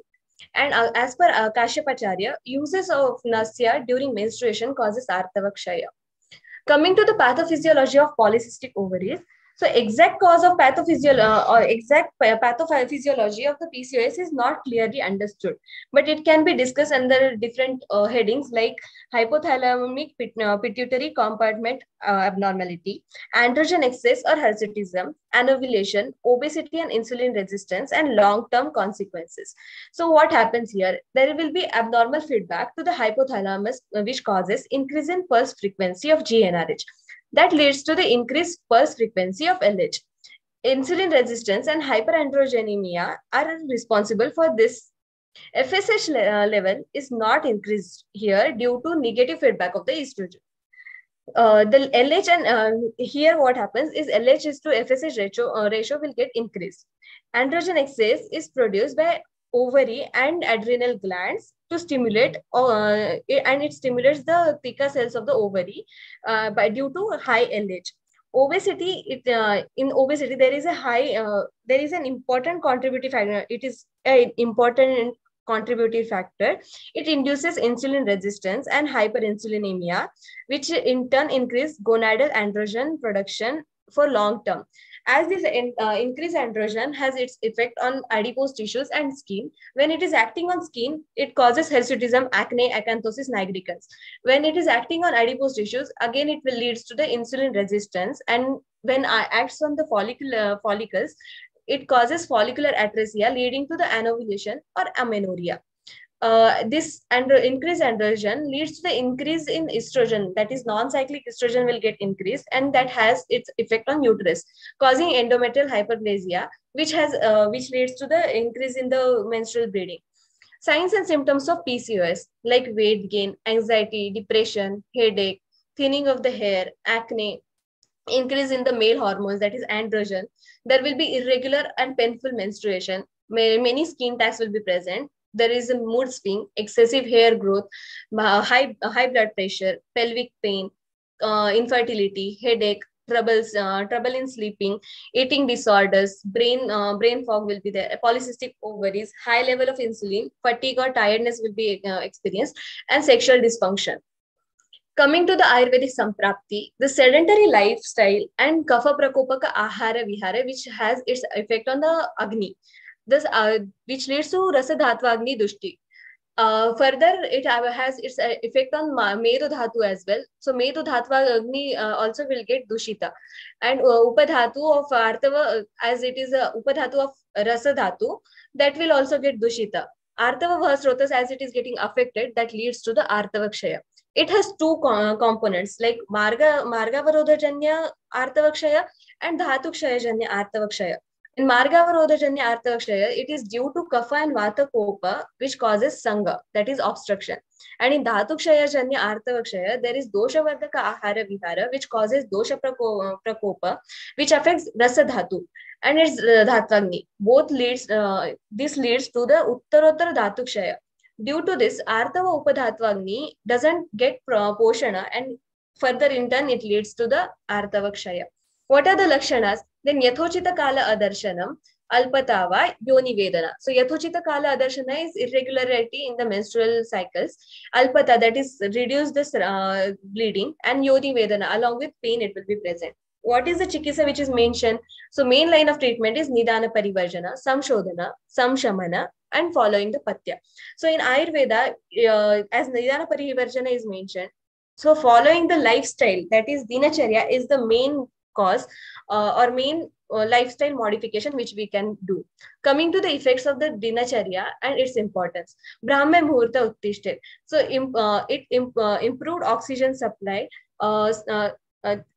It has its effect in improving oxygen supply. Secretion of the serotonin keeps person active and alert.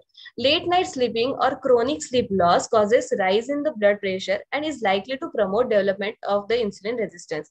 Next, mentioned as Ushapana. This helps in enhancing metabolism by 20% and boosts energy. Drinking water in the morning helps to reduce acne and moisturize the skin. It helps in the losing weight by removing toxins. It flushes the kidney and stimulates the peristalsis. Shaucha. Proper elimination of the feces helps in the expellation of the kapha that has accumulated overnight. It clears the rectum and improves the digestion. Mukha prakshalana. It removes the alasya, clears oily secretions, in turn helps in the reducing acne.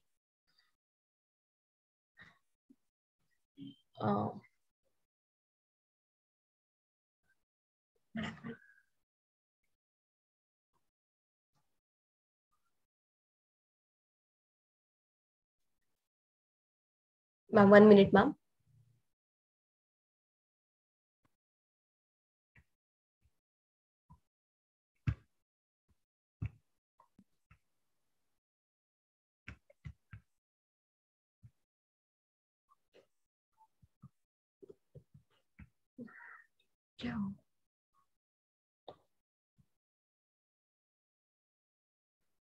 Please.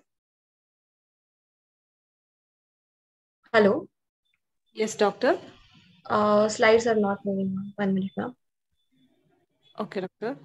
It's visible, doctor. Now it's showing. Danta Dhavana. Hormonal imbalance impacts gingival tissue by initiating changes in oral flora and pro-inflammatory cytokines. Danta Dhavana helps maintain the oral flora and prevents further inflammation.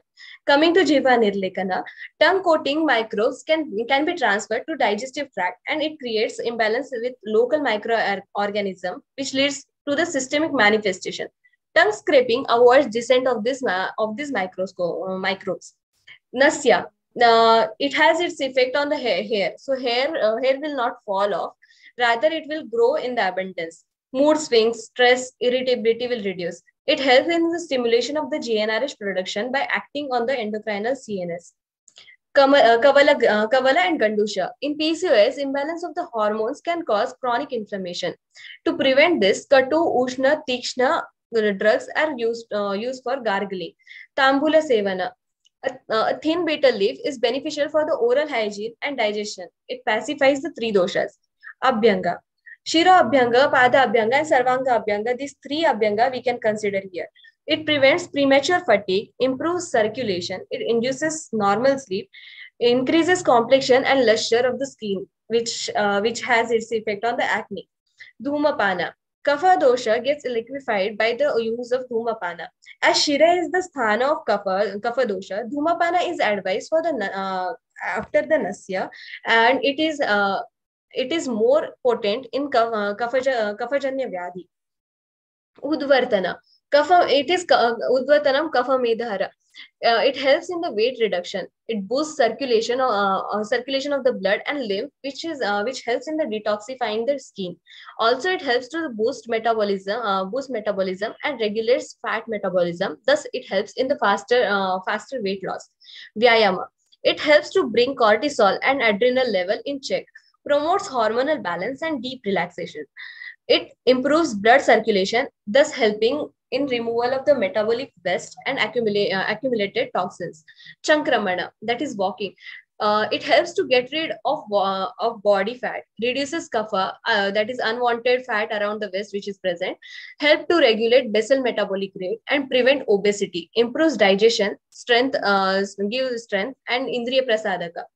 Snana, it gives strength and appetite. It stimulates digestive fire and enthusiasm.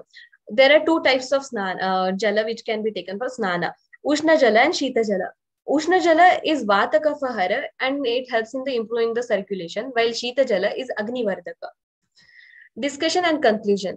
Diseases are growing increasingly common in the modern period as a result of lifestyle changes and bad eating habits. The idea of Dinacharya and Ritucharya in Ayurveda is in addressing such lifestyle diseases by encouraging Swastha se Swasthya Rakshanam, Ature se Vikara Prashamanam. Dinacharya plays a vital role in prevention of the various disorders which are resultant of improper lifestyle. It is the need of the era as various diseases, both communicable and non-communicable, are emerging rapidly. Dinacharya promotes positive health for individual by maintaining normal physiological function of body and keeps person healthy. It helps to be more active and focused in the work and life. Thank you.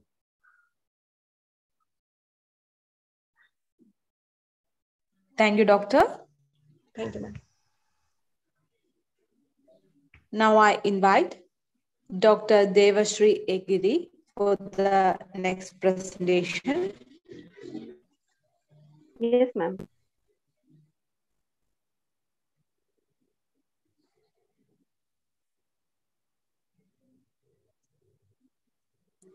Doctor, please.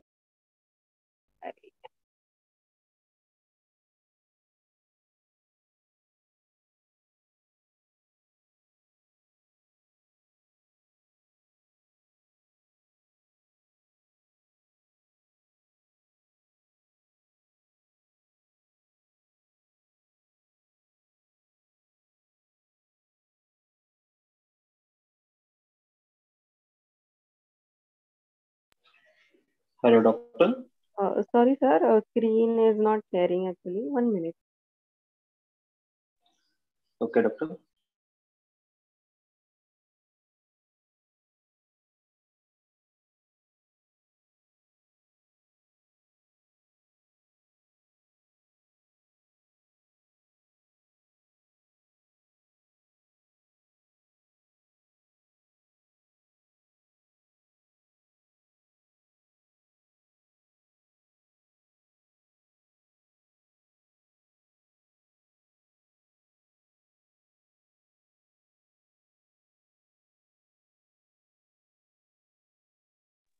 Sorry, sir. Can you share it for me?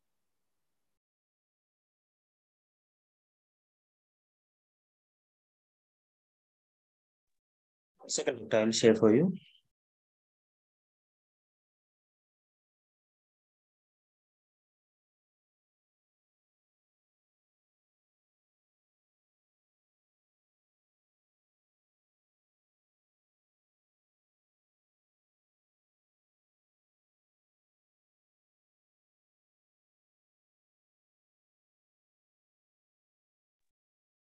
Hello, doctor.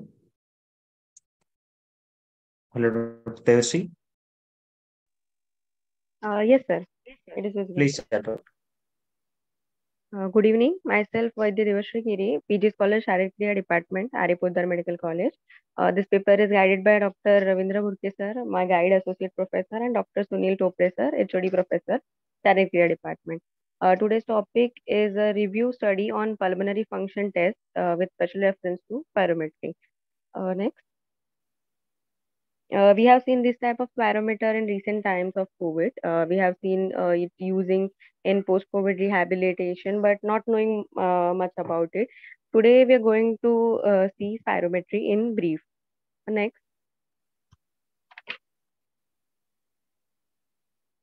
Pulmonary function test or lung function test are tests useful in assessing the functional status of the respiratory system, both in physiological and pathological conditions. A simple method for studying pulmonary ventilation is to record the volume of movement of air in and out of lungs. That process is called as spirometry, and the instrument used is called as spirometer.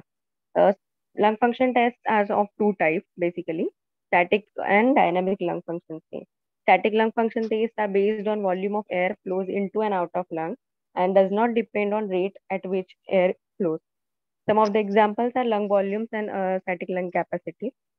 Dynamic lung function tests are based on time, that is, their rate at which the air flows into or out of the lung, and useful in determining severity of restrictive or obstructive respiratory diseases. Few examples are forced vital capacity, forced expiratory volume. Next. Static lung function tests are static lung volumes that are first tidal volume, which is a volume of air breathed in and out of lungs in normal single quiet respiration. Inspiratory reserve volume is an additional volume of air that can be inspired after the end of normal respiration. Expiratory reserve volume is additional volume of air that can be expired after the normal expiration. And residual volume is a volume of air remaining in lungs after post expiration. Static lung capacities are a combination of two or more volumes of lung volume. Inspiratory capacity is tidal volume plus inspiratory reserve volume. Vital capacity is tidal volume plus inspiratory and expiratory reserve volume. Functional residual capacity is expiratory reserve volume and residual volume. And total lung capacity is addition of all the four volumes. Next. Dynamic lung capacities are the actual tests which are measured by spirometry. The first is vital capacity, that is maximum volume of air that can be expelled out of lung forcefully after deep inspiration. Forced vital capacity is a volume of air that can be exhaled forcefully and rapidly after maximum inspiration. Forced expiratory volume is a volume of air which can be expired forcefully in a given unit of time after a deep inspiration. And respiratory minute volume is a volume of air breathed in and out of lungs every minute. Maximum ventilation capacity is a maximum volume of air which can be breathed in and out of lung by forceful respiration per minute. That was the graph of the all the capacities and volumes. Material method data was selected from various modern books and review article and research publications. Analysis was done from collected information and interpretation was done. Next. Measurements of lung volumes and capacity. Spirometry is a method to measure lung volumes and capacity. The instrument is called a spirometer, and spirometer is basically a metal body instrument with two chambers, outer and inner chamber, floating in a water by balance by a counterweight with a recording apparatus. There is a modified spirometer which is called a respirometer, and the other version is plethysmograph, which can be useful in measuring residual volume, which is not possible with the normal spirometer. Next.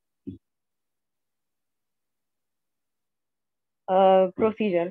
Basically, when subject breathes with the spirometer, drum moves up and counterweight comes down, and reverse happen when subject breathes air from the spirometer during inspiration. Spirogram is a upward and downward movement of a counterweight recorded in a form of graph. Upward deflection is inspiration and downward deflection is expiration. It is used for single breath only because repeated cycles accumulate carbon dioxide and oxygen cannot be provided to subject after many cycles. Next. Respirometer is a modified spirometer and it has a provision for removal of carbon dioxide and supply of oxygen, which was the drawback of our previous spirometer. Carbon dioxide is removed by placing soda lime inside the instrument, and oxygen is supplied to instrument from oxygen cylinder by a suitable valve system. Oxygen is filled in inverted drum above water level. Subject can breathe in and out for 6 minutes through respirometer, and recording can be done continuously. Next. Computerized pyrometer. It is a solid state electronic equipment. It does not contain drum or water chamber, and subject has to respire into sophisticated transducer, which is connected to instrument by a cable. Nowadays, we only use computerized pyrometer because it is convenient and very useful. Next. Conclusion. Lung function tests are an important tool in the assessment of patients with suspected or known respiratory conditions. Spirometry gives idea about how well our lungs are working, and lung function tests like spirometry help in diagnosing respiratory diseases. Also helps in differentiating restrictive and obstructive respiratory diseases, and it is useful in therapeutic tool used in post-COVID rehabilitation. Overall, spirometry is an important investigative, diagnostic, and therapeutic tool in medical science. Thank you. Thank you, doctor. And now next I invite Dr. Srinivas. Yes, good evening, ma'am. Good evening, doctor.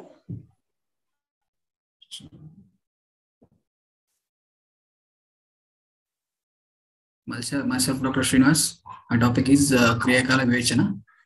And content will be like this: introduction, importance,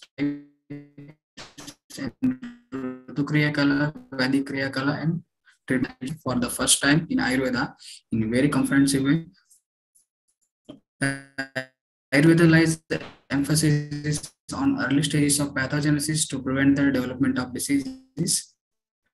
For this various stages of normal activities is called Kritu Kriyakala. Developing the various stages is called the time of span of Kriyakala. Then no disease manifests without involvement of Vata Pitta dosha. In every disease, there is a involvement of Tri dosha is there. And next, Nirukti is there. The Kriyakala is divided in Kriya means the action or the Chikitsa, the Kala definition. Chikitsa Avsaram Kalam Kriyakala.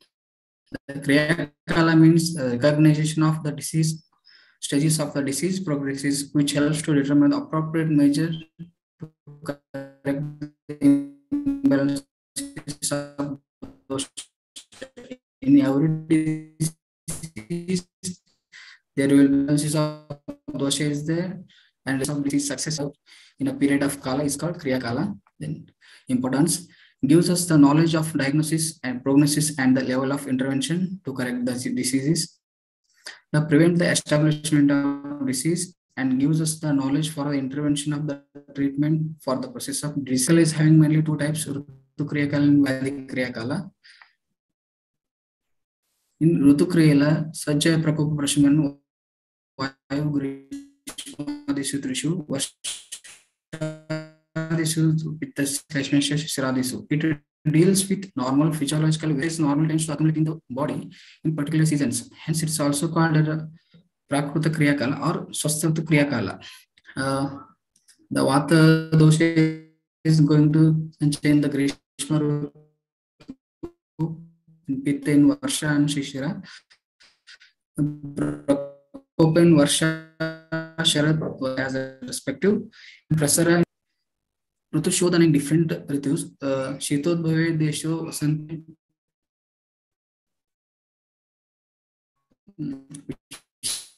Shadhanam Grishma Bhave Kali.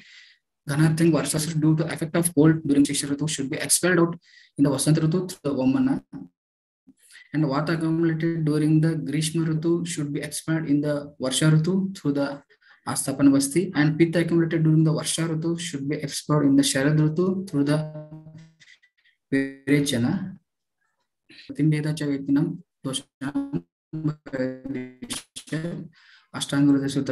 The abnormal changes takes place in the dosha due to Hitakara Ahara, and this is the process of understanding the pathogenesis of the disease in consecutive fun and use restore disease. If it is remains untreated, it will threatens the life. Requires remedial measures for the Sanchaya Kriyakala, and it is the stage of accumulation of the dosha in their own sites. Sanchaya Ruddhi Swadhan Bhave, Pradip Vishruddhi, Hetishu Viprita Gunaschaya. There will be Chaya Karana and Videsha towards the similar quality and Viparita Guna Ischa, attraction towards Tatra Sanchitanam Kaludasanam, Sabda Purna Koshtata. In what conditions Sabda Purna Koshtata will be there, feeling of obstruction and fullness of the abdominal organs. In Pitta Dosha, Pitta Mandashmata, there is a discoloration of body, and Mandashmata means low digestive power, and Angumarda Gauram, heaviness of the body, and Alasya means lethargy. And types and the treatment.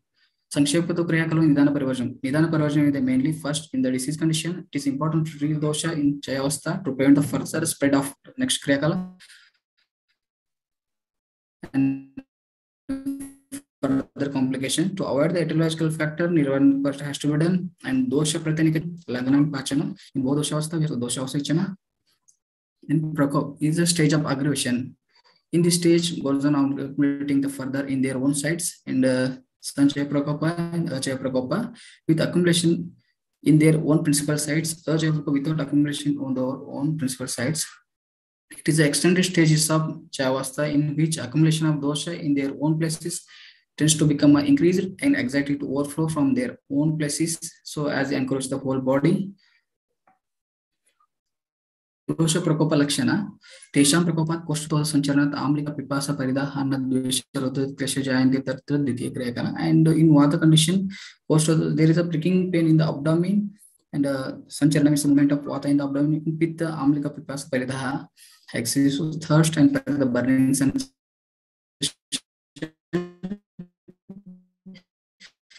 Another aversion towards the food, and having a heaviness in the pain and chest pain. That will allow the line of treatment for the increased dosha without interfering with other dosha. If the Prakop of all three doshas occur, whichever powerful is treated first. In that condition, Vata is treated first, and according next is Pitta, and next is Kapha. Nachaya Purvaka Prakopa Shamuna Upacharana should be done, and Jaya Purvaka Prakopa Shodhana Upachara should be done. And Prasara, stage of spreading. The dosha which have become a Prakopita expand overflow limits from their respective seats. It's just like overflow which occurs during the process of fermentation and overflow from an overflow of dam. It's just like that. And Vata, which process the power of movement, is a force behind this process. And types these are the 15 types: Vata, Pitta, Kapha, Rakta, and as follows. In Prasara Dosha Lakshana and Margakamna, Vata moves in the opposite direction. Atop means excessive thirst, Paridha burning sensation, Tumanischa feeling fuming coming out from the body, Arochaka anorexia, Kapha condition, Avipaka indigestion, Angasada means muscles weakness, and Chardis vomiting. Treatment is neutralizing the increased or vitiated dosha. All possible means that is dosha Pratanika Chikitsa. Hetu Pretan Vadi Preta Chikitsa should be follow here, and Aganta dosha Stanika Chikitsa should be done. Since the dosha have more pronounced by moving all over the body, so Tirak dosha should be bring back to the normal Costa, and it's really expelled out. In Sthana Samshaya was the stage of localization. Here the dosha is getting settled. In this extended stage of Prasravastha, where the Prakopita dosha spread all over the body. Once they find the Kharvagna means circling of dosha there, and in the source inverts, then accumulates the body and produce the Vyadhi. Here all the predominant symptoms of the disease will be appear, and treatment will be dosha Pratanika Chikitsa as well as the dosha Pratanika Chikitsa has to be correct dosha and dosha. Here Samshodhana Chikitsa is considered the best to prevent for further manifestation of diseases. And Vektasthana, the stage of manifestation, the stage in which fully aggravated dosha means it's going to spread all the symptoms. Here the Lakshana is morbid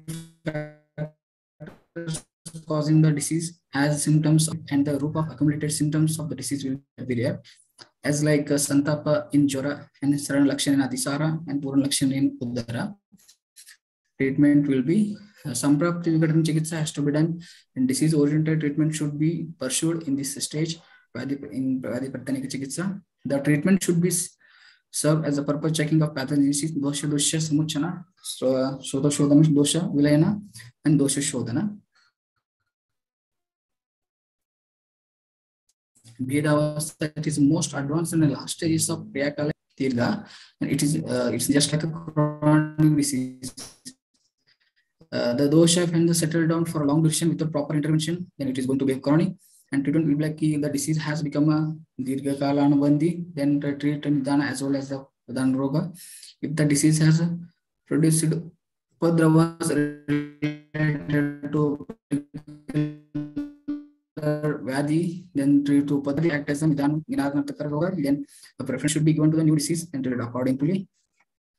Thank you, doctor. Thank you.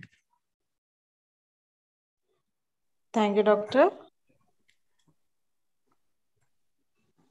Now I invite Dr. Pooja Mahavir Patil. Yeah, good evening, ma'am. Good evening, doctor.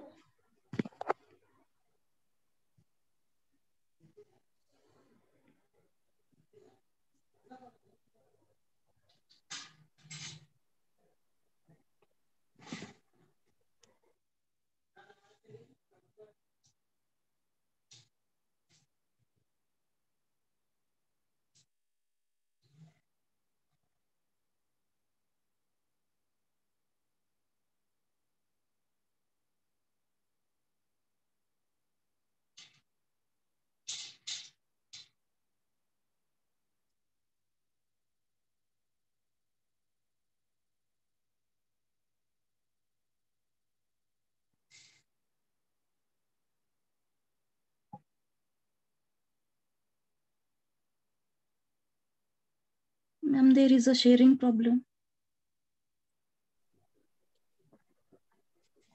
Doctor, just a moment. Yeah, okay.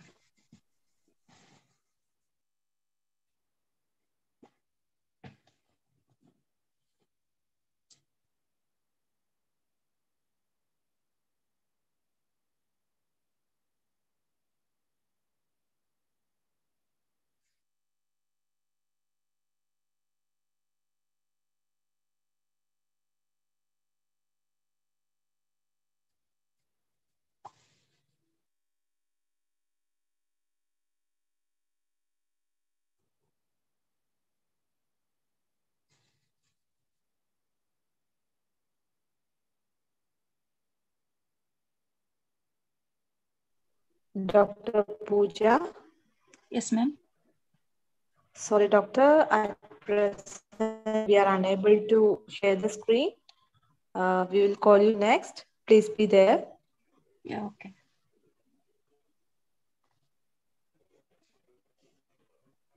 So now I invite Dr. Mrinali Manohar Pudarkar.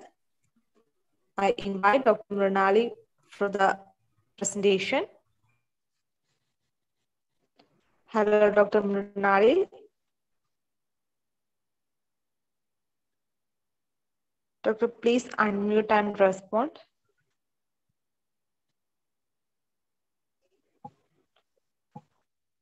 Dr. Mrinali.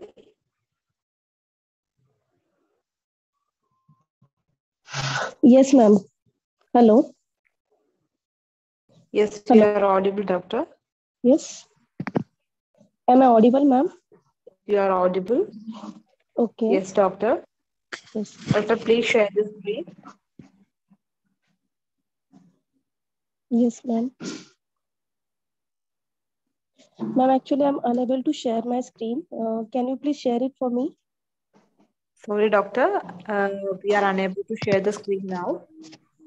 So you can present later. Please be there. Okay, ma'am.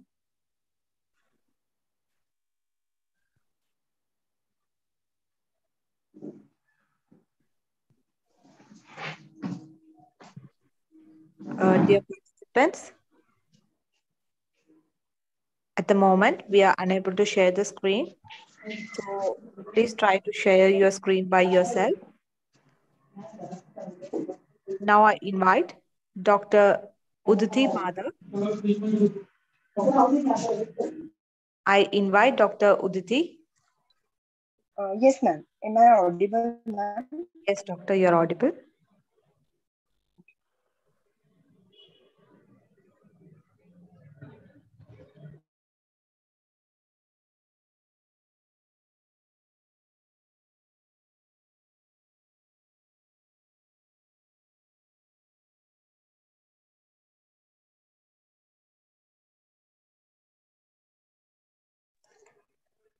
Dr. Uditi, please share the screen.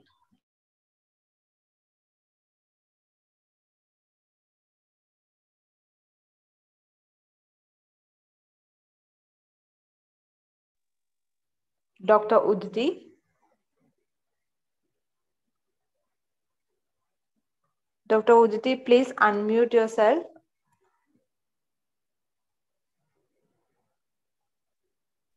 Yes, ma'am. 1 minute. I'm sharing the screen.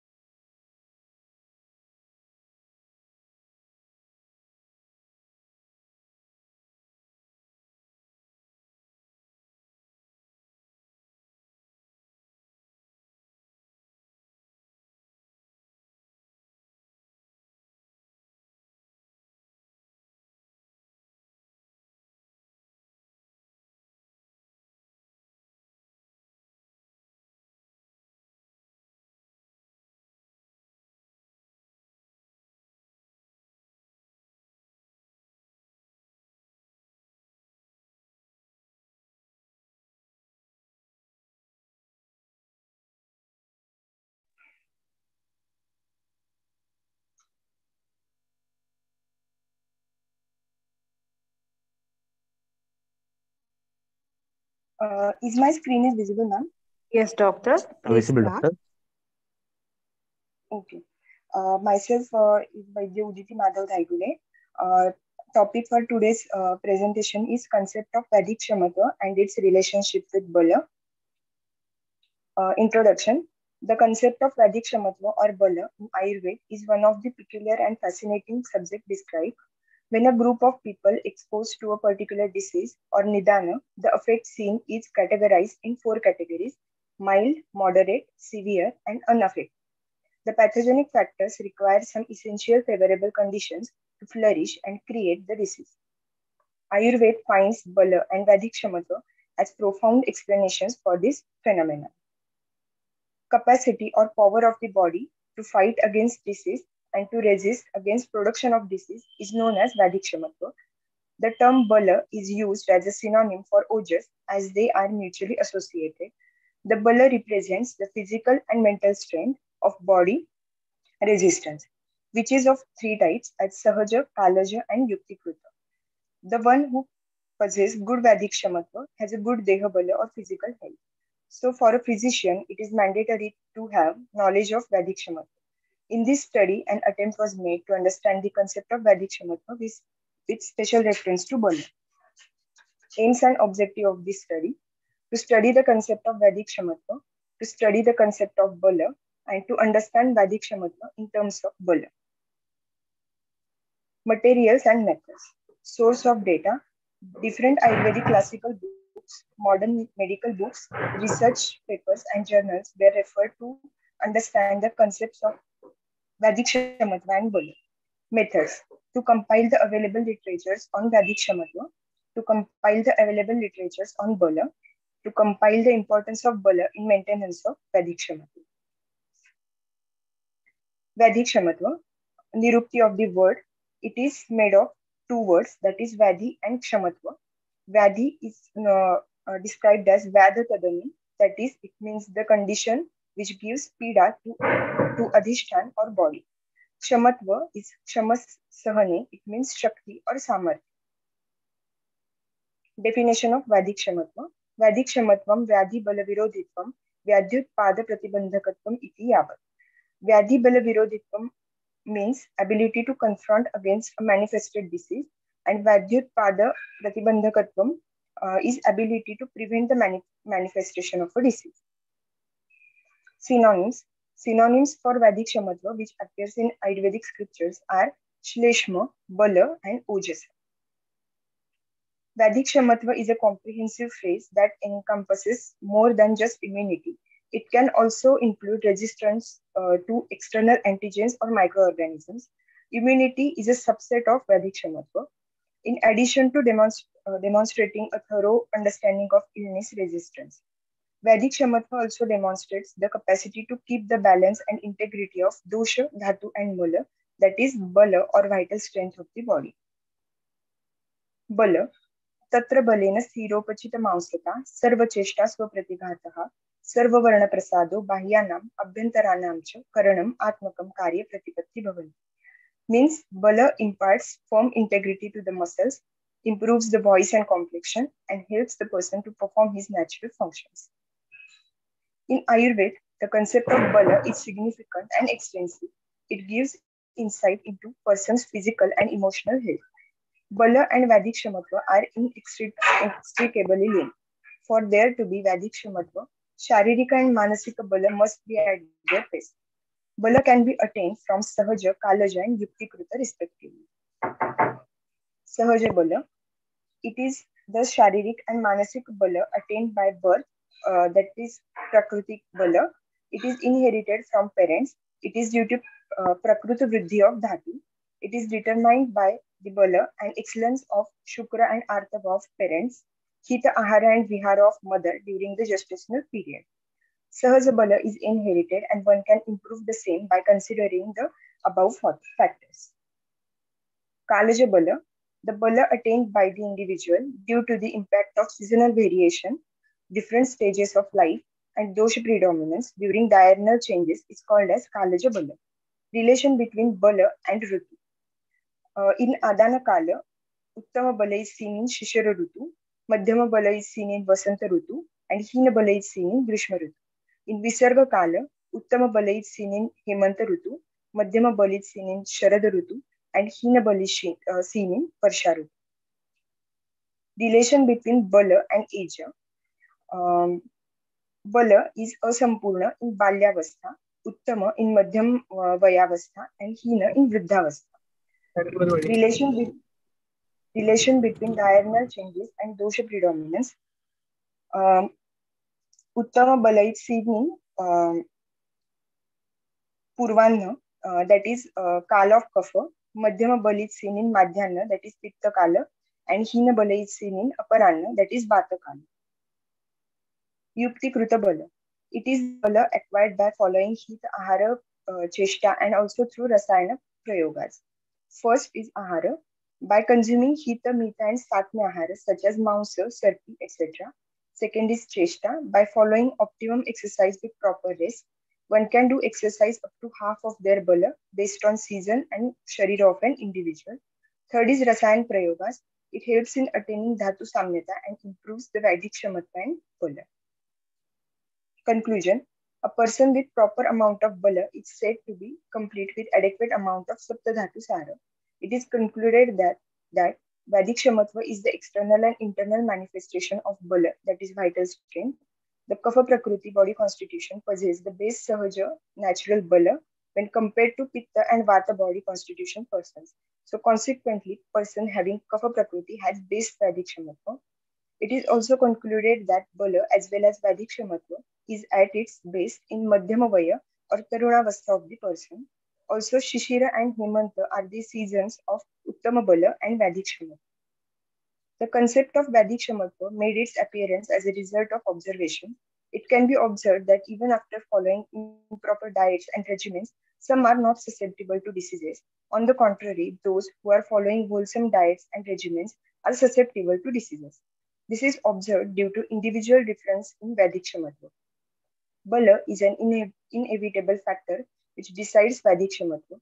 It is a multifaceted entity elaborated in Ayurveda, which is decided from Shukrashonita Sanyoga, Ahara and Vihara, Desha and Kala, Ojasa, etc. Certain factors influencing Bala can be modified by following Hita, Ahara, Vihara, Dinacharya, Rutucharya, Rasayan Prayogas, etc. mentioned in Ayurveda. One should preserve Bala by any means for attaining flawless Vedikshamatva. References for these studies are these references. Thank you very much, everyone. Thank you, Doctor. So next I invite Dr. Mrunali. Yes, doctor. Wait for a minute.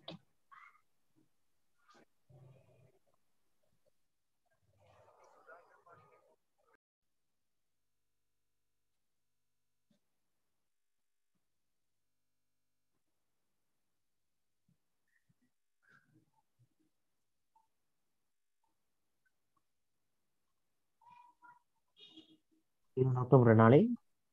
Yes, sir. Doctor, you have any problem with screen sharing, doctor?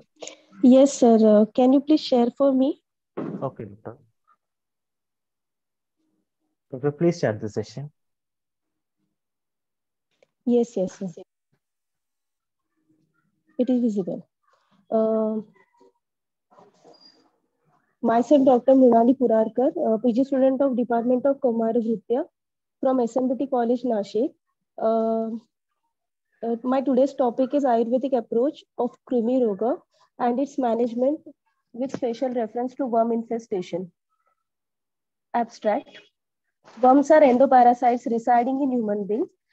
Diseases caused by helminthiasis are common in comprise very large group of the infestation and infection in human beings. Children are more prone for such parasites, which are due to the unhygienic behaviors. In year 2008, WHO has reported 1100 million people were exposed to the risk of the worm infestations. Most of the developing countries shows high prevalence worm infestation.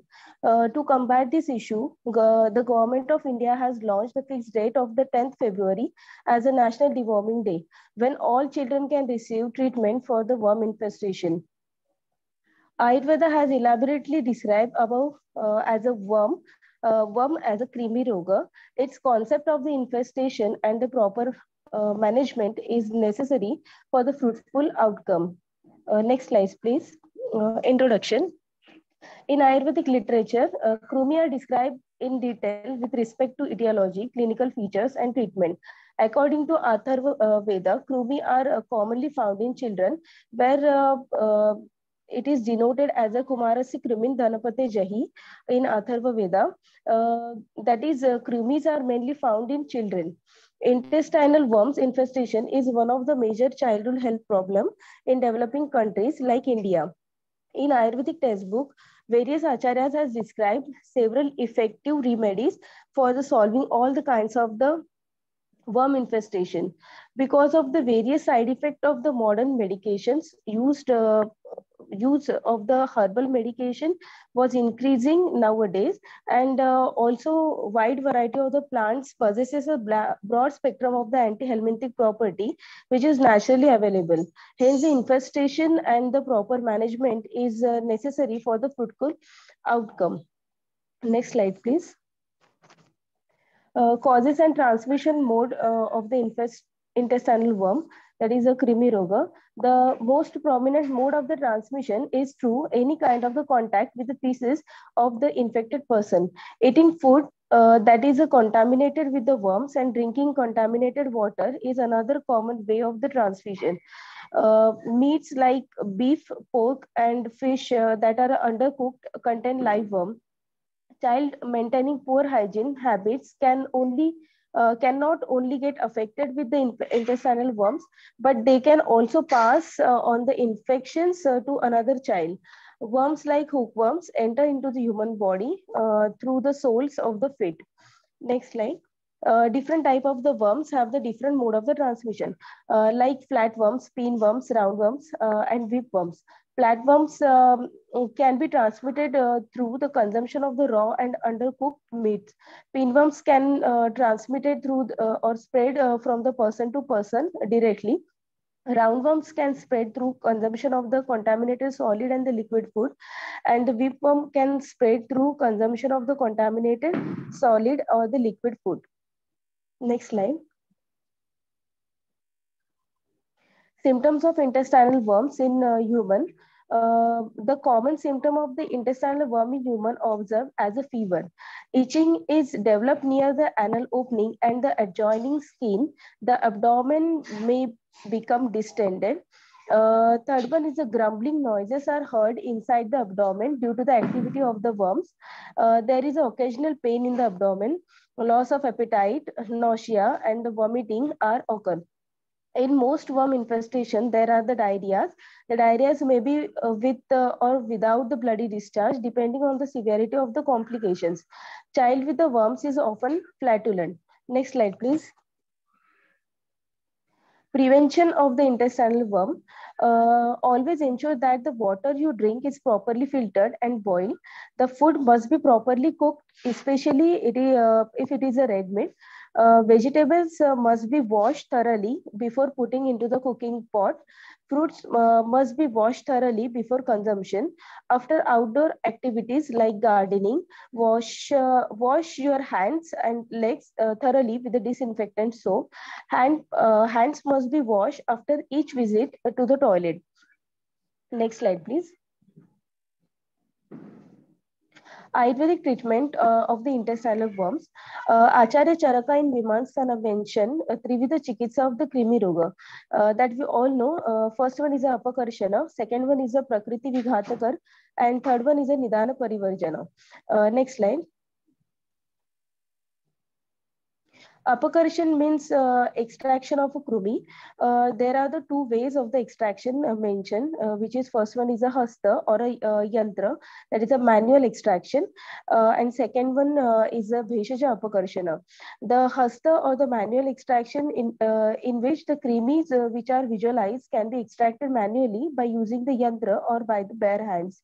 And the second one, that is a bheshaja apakarshana, that is we can also call it as a therapeutic extraction. It includes shodhana, in which Vamana, Virechana, and the Shiro Virechana Astapana Basti can be used. There are the sequentially carried out same day for expulsion of the krimi from the body. Second one is a Prakriti Vighatakar, that is it means creating the unfavorable conditions which are exactly opposite to the habitat of the krimi. And third one is a Nidana Parivarjana. It means a removal of the causative factor like avoid undigested food or uncooked food, polluted food. Next slide, please. A list of the herbs that are beneficial with their actions. So we all know that Vidanga is a mainly drug which is used in a day-to-day practice. That is, Vidange is it has an anti-flatulent property with laxative properties. Its seeds must be powdered and taken on an empty stomach. This is beneficial in the expulsion of the tapeworms. Second one is the Palasha Bija. The seeds of the palashe taken with buttermilk twice a daily. This can be useful or effective in the removal of the roundworms. Bilba. Bilba has anti-helminthic properties that it can kill the worms within the body. The karpura, that is a camphor, is used as a general treatment for the intestinal worms. And last one is the ajwaina. A beneficial effect in curing the intestinal worms. Ajwain seed taken with the jaggery, dissolved in a cold water early in the morning, help in the expulsion of the worms during defecation. Next slide.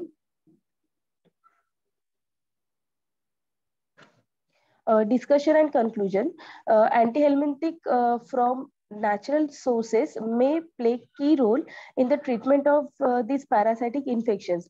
In last few years, use of the herbal medicine in the treatment is increasing because of which the side effects associated with the modern medication are also increases. And researches are being carried out nowadays on a large scale to discover herbal alternatives for the various allopathic medications. Next slide, please. These are all the references. Thank you, doctor. Hello, doctor. Thank you. Hello. Hello. Doctor, is any reference that how many days you have to give this medicine for the DVM conditions? Is there anything? Yes, doctor. One of the article in which I have seen, it was given that you can give medication on 0 day, on third day, on 0 day, that is the day when the patient visits you, on 7th day, and on 15th day. 3 times we have to give that Yes. once in a week actually. Hello. Once in a week you have to give. Like yes, that. once in a week. For the 3 visits, no? Yes. 0, 7, yes. and 15. But and actually, 15.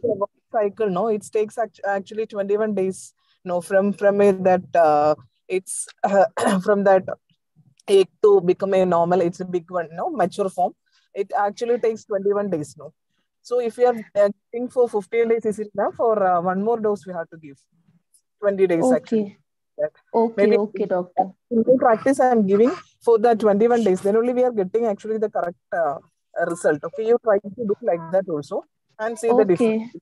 Okay, doctor. Thank you so much for your opinion. Thank you so much. Okay. Okay. Thank you, Dr. Mrinali, and thank you, Dr. Ashwati, ma'am. So now I invite Dr. Pooja Mahavir Patil for the next presentation. Yes, ma'am. Dr. Pooja, I will share for you, doctor. Yeah, okay, sir. Please start the session, doctor. Good evening. My seminar topic is Practical Approach on Patya Kalpana with special respect to Yavav Kalpana. Introduction. Next. Introduction. Our science, which advocates more on prevention rather than the cure of the disease, obviously emphasizes on the ideal food to be consumed to attain and sustain a good health. Food is most essential to sustain a good life, and same food, if consumed inappropriately, become the root cause for many diseases. So proper knowledge about the food and its importance should be known by the all human beings to have better benefits from it. It is said to be Mahabhaishaja. It is also quoted that no amount of medication can do any good to the patient who does not follow the patya. Likewise, no amount of medication is needed to the person who follows the patya. Next slide. Definition of patya is patyam patho anapetam yadakchaktam manaspriyam. Patha sharira margatah anapetam anapakarakam. The root term of patya, which means various channels in the body, and anapeta means not causing harm to the body. So any food which is not harmful for the body channels and which is wholesome or soothing for the body is labeled as patya. Classification of patya. Next slide, please. Acharya Shushruta explained 4 types of patya kalpana. They are manda, peya, yavagu, and vilepi. Next slide. Significance of patya kalpana. Patya kalpana is suggested in various places of Ayurveda. Patya kalpana must be used in dinacharya as a daily routine of life and also in rutucharya. It is very much necessary for the patient to have the food which will keep their dhatus in the healthy state and will not let them get vitiated more from the doshas. So the patient must follow the healthy way. Patya kalpana is used in panchakarma to boost the fatigued annavashrotas and purushavaashrotas to regain the healthy stage from weakened one. Next slide. Acharya Yadavji Trikamji explained 3 types of yavagus. They are manda, peya, and vilepi. Manda, it is an important patya kalpana, it is a supernatant liquid portion of the gruel prepared by cooking 2 parts of broken rice with 14 parts of water. This should be administered with the powder of shunti and saindava lavana. Manda is one of the important preparation of the patya kalpana. Next slide. Properties of manda are, according to Agni Deepika, it will act as a Vatanulomaka and Swedajanaka. It will soften the shrotas. Manda would be advised for those who are under Langana and Virechana and different Snehana types of treatments. As it is light for the digestion and increases the digestive power, it will also nourishes the body very quickly. Next slide. Dose of manda will be different for different persons. It is based on the individual capacity of the consumption of rice. If the person can eat rice prepared by 100 grams, then manda and peya will be prepared out of 1/4 of the original quantity of the rice is to be advised. There are 2 types of manda, vatya manda and laja manda. Vatya manda, it is a gruel prepared out of 1 part of powder roasted yavadhanya and 14 parts of water. It can be administered by adding sugar, salt, and little quantity of shunti. Properties are it is kapha and pittahara. It is also good kanthya and specifies is the raktapitta. It acts as a tridoshahara. Next slide. Laja manda, it is a gruel prepared out of laja or roasted rice, is called as laja manda. Properties are, it acts as a dipana and pachana. It is administered with pipali and shunti. Next is peya. Peya is a thin gruel of rice along with its solid portion. It is prepared by 14 parts of water and 2 parts of broken rice. Properties are, it enhances the digestive capacity and reduces the hunger, thirst. It is light for the digestion. Next is vilepi. Vilepi, it is a rice preparation but different in the consistency. It is prepared by the 4 parts of water and 1 part of broken rice. Properties are, it is pitta and it is pittahara and it is of Madura Vipaka. It is good for, it is a rudya. Next slide. Some dietetic preparation mentioned in Ayurvedic classics are Yavago and Manda. In that main ingredient is rice. Yusha, in this main ingredient is pulse. Mamsarasa is that main ingredient is flesh. Next. Out of these dietetic preparations, all are made up of rice. Charaka Samhita has described 28 types of Yavagu on the basis of the individual diseases. Yavagu is prescribed in post-operative part of Shodhana Karma. Next is Yavagu. Yavagu Bahu Siktaha Sat. Yavagu Shatgune Pachet. Yavagu is prepared by boiling 1 part of tandula with 6 parts of water over a mild fire until the rice particles are cooked. 1 part of broken rice and 6 parts of water is taken. Next slide. A liquid and solid prepared out of 1 part of water, 1 part of rice and 6 parts of water is called as Yavagu. There are 3 types of Yavagus are explained. Kalka Siddha Yavagu, Kwath Siddha Yavagu and Mamsarasa Siddha Yavagu. Next slide, sir.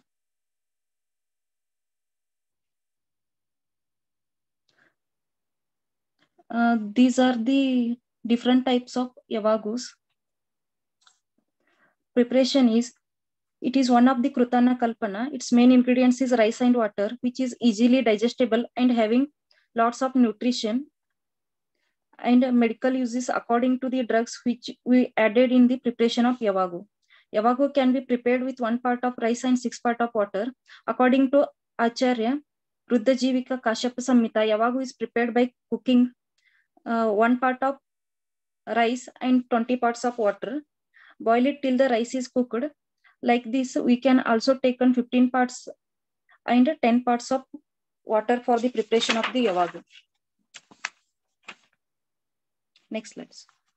Dose of Yavagu is, it is based on the digestive capacity of the individual, that is 1/4 part of the daily diet. Properties of Yavagu are, it is grahi, it is both digestive and absorbable.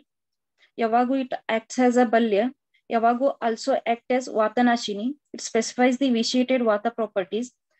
It adopts the pharmacological properties of the drug decoction, which is used in the preparation of Yavagu for specific diseases. Contraindication of Yavagu is, it is very thick, containing more water, more amount of rice, very sticky, distilled by the person is known as Dushayukta Yavagu. The properties of Yavagu are contraindicated in the normal person. Yavagu and its uses. The Yavagu prepared with the bark of Amra, Amrantaka, Jambu and broken rice relieves the Grahani. Yavagu prepared with Pipali, Pipalimula, Chavya, Chitraka, Nagara stimulates the digestion and cures the colic pain. Yavagu prepared with Bilva, Changeri, buttermilk and pomegranate. The Yavagu is having the property of Grahiguna. The Yavagu prepared with Shalaparni and Bala and Bilva, Prishnaparni and sourced with Dadima is useful for the Pitta Shamaka. The Yavagu prepared of Shalaparni and Krishnaparni, Brahati and Kantakari are useful in Vatika diarrhea. The Yavagu prepared from the Rivera and Utpalanda, Nagara and Krishnaparni with the semi-diluted goat milk cures the Raktajatisara. The Yavagu prepared with the Ativisha and Nagara sourced with pomegranate used in the diarrhea of Ama condition. The Yavagu of Vidanga and root of Pipali and Shigru Maricha prepared with buttermilk. It cures the infection. The Yavagu prepared with the Somaraji act as an antitoxic. Next discussion.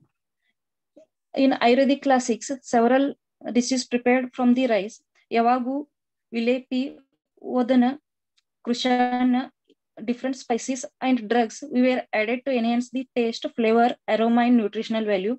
The major content of rice is carbohydrate and starch, which is 72 to 75% of starch molecules, which are sourced of calories in the diet prepared from the rice. Increasing resistance of the starch contains in the diet has the potential to provide the several health benefits and add the nutritional value. The study shows that high concentration of 80% rice per liter in the oral hydration solution is drinkable by the patient is highly effective, and also providing the 4 times of energy than standard glucose oral rehydration. The rice contains lower amount of protein, but nutritional value of the rice is very high. Conclusion, Yavagu is a patyakalpana which is easy to digest, so we can use it in the patient who have low digestive power, like Agnimandya. Yavagu act as a mediator to give a medicine to the patient who cannot digest the food properly. It is only increases the digestive power, but also it acts as a medicine. Yavagu is easy to prepare and also easy to digest, so it is more convenient than the other food. Okay, thank you.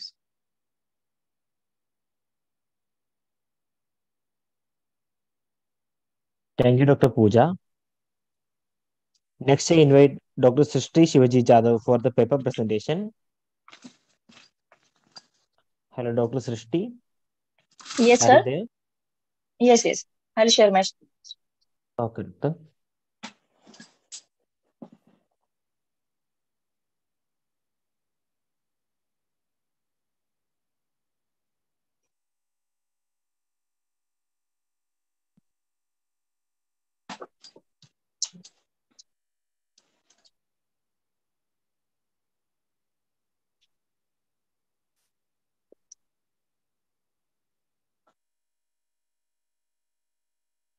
Your screen is visible, doctor. Please check. Yes. Good evening, everyone. My name is Srishti Shivaji Jadhav. Today's topic for paper presentation is overview of studies on Ashwagandha. As we know, Ashwagandha is also known as winter cherry, Indian ginseng, and Ajagandha, that is queen of Ayurveda, called by so many names, Vitania somnifera Dunal, that is Ashwagandha, which is from family Solanaceae. It is used in Ayurvedic medicine in the traditional system and indicated for the management of several neurological disorders. Ashwagandha is a rasayana of Ayurveda, a real potent regenerative tonic possessing several pharmacological properties such as neuroprotective, anti-stress, anti-arthritic, anti-tumor, analgesic, and anti-inflammatory.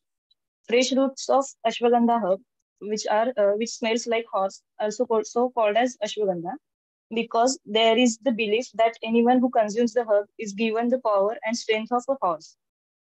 It is also referred to as a royal herb, possessing multiple therapeutic effects in the different human body systems, immune system, neurological and endocrinal system, the aerobic energy production system, as well as the reproductive system.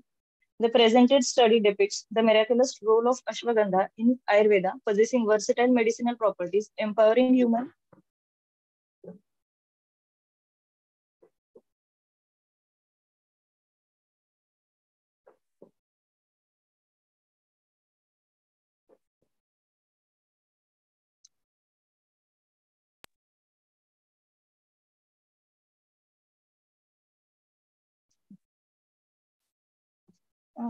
The presented study depicts the miraculous role of ashwagandha in Ayurveda, possessing versatile medicinal properties, empowering human physical and mental health.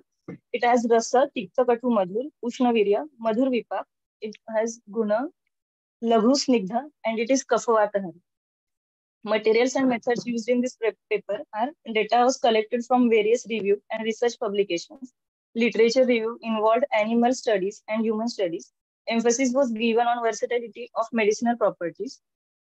Roots, as we know that many parts of ashwagandha are useful: roots, leaves, flowers, and seeds. Roots are used as a tonic, aphrodisiac, narcotic, diuretic, antihelminthic, astringent, thermogenic stimulant. Its local application is useful in carbuncles, ulcers, and painful swelling. Leaves are useful in fever, painful swellings. Flowers are useful as an astringent, depurative, diuretic, and aphrodisiac. Seeds are antihelminthic in nature. It is found in the studies which are done, and I have taken it from the reference from the paper previously published. The chemical constituents which are found in ashwagandha and their therapeutic role are thoroughly discussed here. The triethylene glycol, that is TEG, it is used as a sleep-inducing agent. The withanolides are having anti-cancer activity. They are neuroprotective and has anti-stress activity. It helps in recovery from amnesia, and it is anti-mutagenic. Cetonolides and withanolides are protective, which are in nature of protection from oxidative damage and disease. The cetonolide 7, cetonolide 8, and cetonolide 9 and 10 having anti-stress activity. It is used in stress-induced gastric ulcers. The cetonoside 9 and 10, they are immunomodulatory and helps in central nervous system effect with impact on memory, stress, and learning. Glycovithanolides, vithaferin A, and cetonosides 7, 9, which are isolated from roots, have various pharmacological activities. The biological active constituents also concludes alkaloids, which act as an antispasmodic agent in smooth muscled organs throughout the body, that is the heart, uterus, and intestine. The steroidal lactones, which are present in form of withanolides and vithaferins, have anti-inflammatory, antidepressant, immunomodulatory, and antioxidant effect. Vithaferin A has been found in both roots and leaves, and studies have shown it has potent anti-cancer properties. The saponins which are found are bitter plant glycosides. They are also known as used as diuretic, emetic, and expectorants. The iron which is found in ashwagandha, it smells scale, in small scale. Human studies have shown that the high amount of iron in ashwagandha may improve hemoglobin and red blood cell count in adults, as well as promote growth in children. The choline which is present in ashwagandha root, it is a substance called as acetylcholine, one of the brain's neurotransmitter that plays a role in cognition and memory. The aims and objectives of this paper are to illustrate the applications and limitations of ashwagandha in detail, to treat different types of diseases with the help of ashwagandha and its different dosage forms, to get the recognition of this wonder drug of Ayurveda. The scientific studies on ashwagandha, which are done in previously, which we are going to overview, are first is adaptogenic or anti-stress effect, compared well with Elephantosporus coccus, centicoccus, that is Siberian ginseng, and Panax ginseng in its adaptogenic properties. It is effective in increasing the stamina, that is physical endurance, preventing stress-induced gastric ulcers. Carbon tetrachloride, which is present in it, present in body-induced hepatotoxicity and mortality. Ashwagandha is useful in its treatment. Then second scientific study was done on effect of Chinese hamster ovary, that is CHO cell carcinoma. It has inhibitory effect on colony forming efficiency of CHO cells. It inhibits the cell growth and prevents cell attachment. The induced long-term growth of cells which was dependent on the cell density. The knowledge will assist oncologists who plan to use the ashwagandha as synergizes with conventional chemotherapy or radiation therapy. Effect on urethane-induced lung adenoma in mice and other studies. It prevented urethane-induced lung adenoma in mice. Leukopenia were also prevented. Urethane, which is a chemical stressor. It can be used as an adjunct to cancer chemotherapy or radiotherapy. It reduces the side effect of anti-cancer agents, acts as an immunomodulator, and hence can enhance lifespan of cancer patients, where lowered immunity states of the patient are the cause of concern. Effect on central nervous system, that is cognition promoting effect. Ashwagandha is a rasayan and belongs to a subgroup of rasayan known as Medhya Rasayana. Medhya typically refers to the mind and mental intellectual capacity. So it is used to promote intellect and memory. The cognition promoting effect of medhya rasayan is the best seen in children with memory deficits or when memory is compromised following head injury or a prolonged illness and in old age. It has anti-arthritic effect. It is an analgesic that soothes the nervous system from pain response. Anti-arthritic properties of ashwagandha are now widely accepted and documented. It is furthermore found to be effective as antipyretic as well as analgesic also. Anti-inflammatory effect due to vithaferin. The vithaferin A, isolated from Withania somnifera, shows antibacterial, anti-tumoral, immunomodulating, and anti-inflammatory properties. It has an anxiolytic effect, exhibited an antidepressant effect comparable with that induced by imipramine. In two standard tests, the first SPIM-induced behavioral despair and learned helplessness test. The investigation supports the use of ashwagandha as a mood stabilizer in clinical conditions of anxiety and depression. The GABA mimetic effect on neurodegeneration and neuroregenerative potential. The behavioral experiments have lent support to the GABA, that is gamma amino butyric acid, mimetic activity of ashwagandha root extract. GABAergic neurodegeneration is one of the etiopathological mechanisms in the pathophysiology of tardive dyskinesia. The beneficial effect of ashwagandha root extract might be due to its GABA mimetic activity. What is meant by adaptogen? It has an adaptogenic effect. It acts as a medicine which helps the body to adapt to stress in order to correct the imbalance among immune and neuroendocrine system. It normalizes the body functions affected by the influence of stress by targeting the hypothalamic pituitary adrenal gland axis. Ashwagandha is best known as an adaptogen. An adaptogen is something that helps our body to normalize cortisol levels. Cortisol is a strong anti-inflammatory and are dealing with stress hormone. The more stress we are under, the more cortisol we produce to deal with that stress. So cortisol follows stress, be that physical inflammation, infection or injury or physiological trauma. So ashwagandha decreases cortisol levels in a person under chronic stress, restoring the healthy adrenal function and thus normalizing the sympathetic nervous system. What is the effect of ashwagandha on ojas? It is responsible for a healthy immune system, physical strength, clarity of mind and sense of well-being. It allows consciousness to flow within the body. The ashwagandha enhances oja, helps to improve conditions like senile debility, rheumatism, general debility, nervous exhaustion, brain fog, low memory, loss of muscular energy. It increases vigor and body energy and helps in rebuilding the body system worn out as a result of chronic disease like syphilis and rheumatism. In an animal study modeling chronic fatigue syndrome, ashwagandha helped increase endurance and strength while holding off fatigue. The effects of ashwagandha observed in other few conditions are immunomodulation and hematopoiesis. In a mouse study, administration of powder root extract from ashwagandha was found to enhance total white blood cells cell count. In addition, this extract inhibited delayed type hypersensitivity reaction and enhanced phagocytic activity of macrophages when compared to a control group.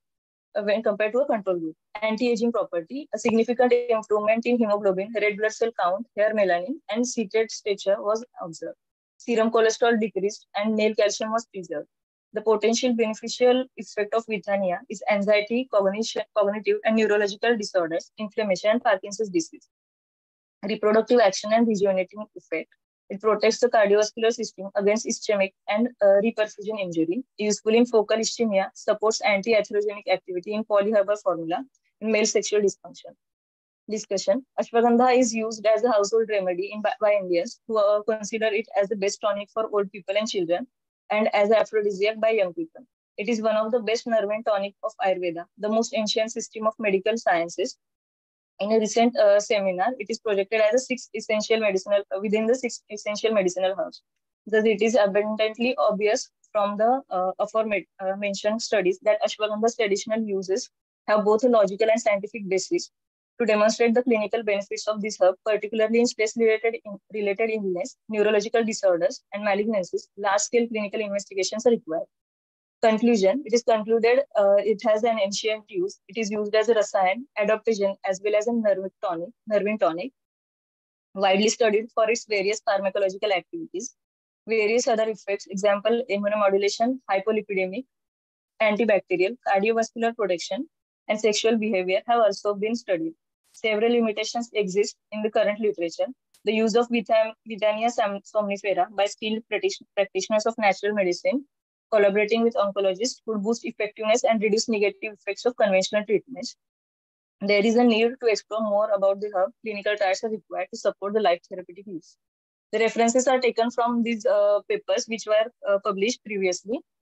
Thank you. Thank you, Dr. Srishti Jadhav.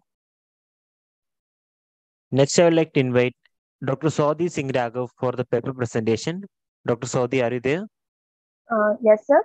Am I audible Okay, to you? Doctor. Audible, Doctor. Please share the screen. Yes, sir. I'm sharing the screen with you.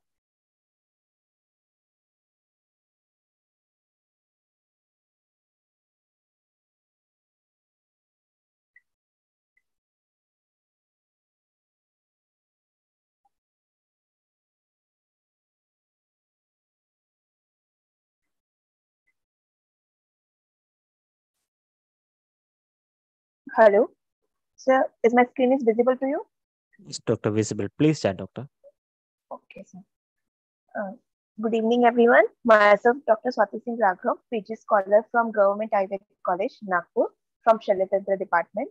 The title of our presentation is Bandhan Dravyas in Ayurveda. It's a classic review with the modern correlations. Now let's start with introduction first. The bandaging is the procedure of wound care referred as bandhan in Ayurveda, which is used for dressing purpose, post-operative care, and surgical management of injury. Ayurveda mentioned various bandhan modalities such as Pichu, Kavlika, Ploth, and Vikeshika.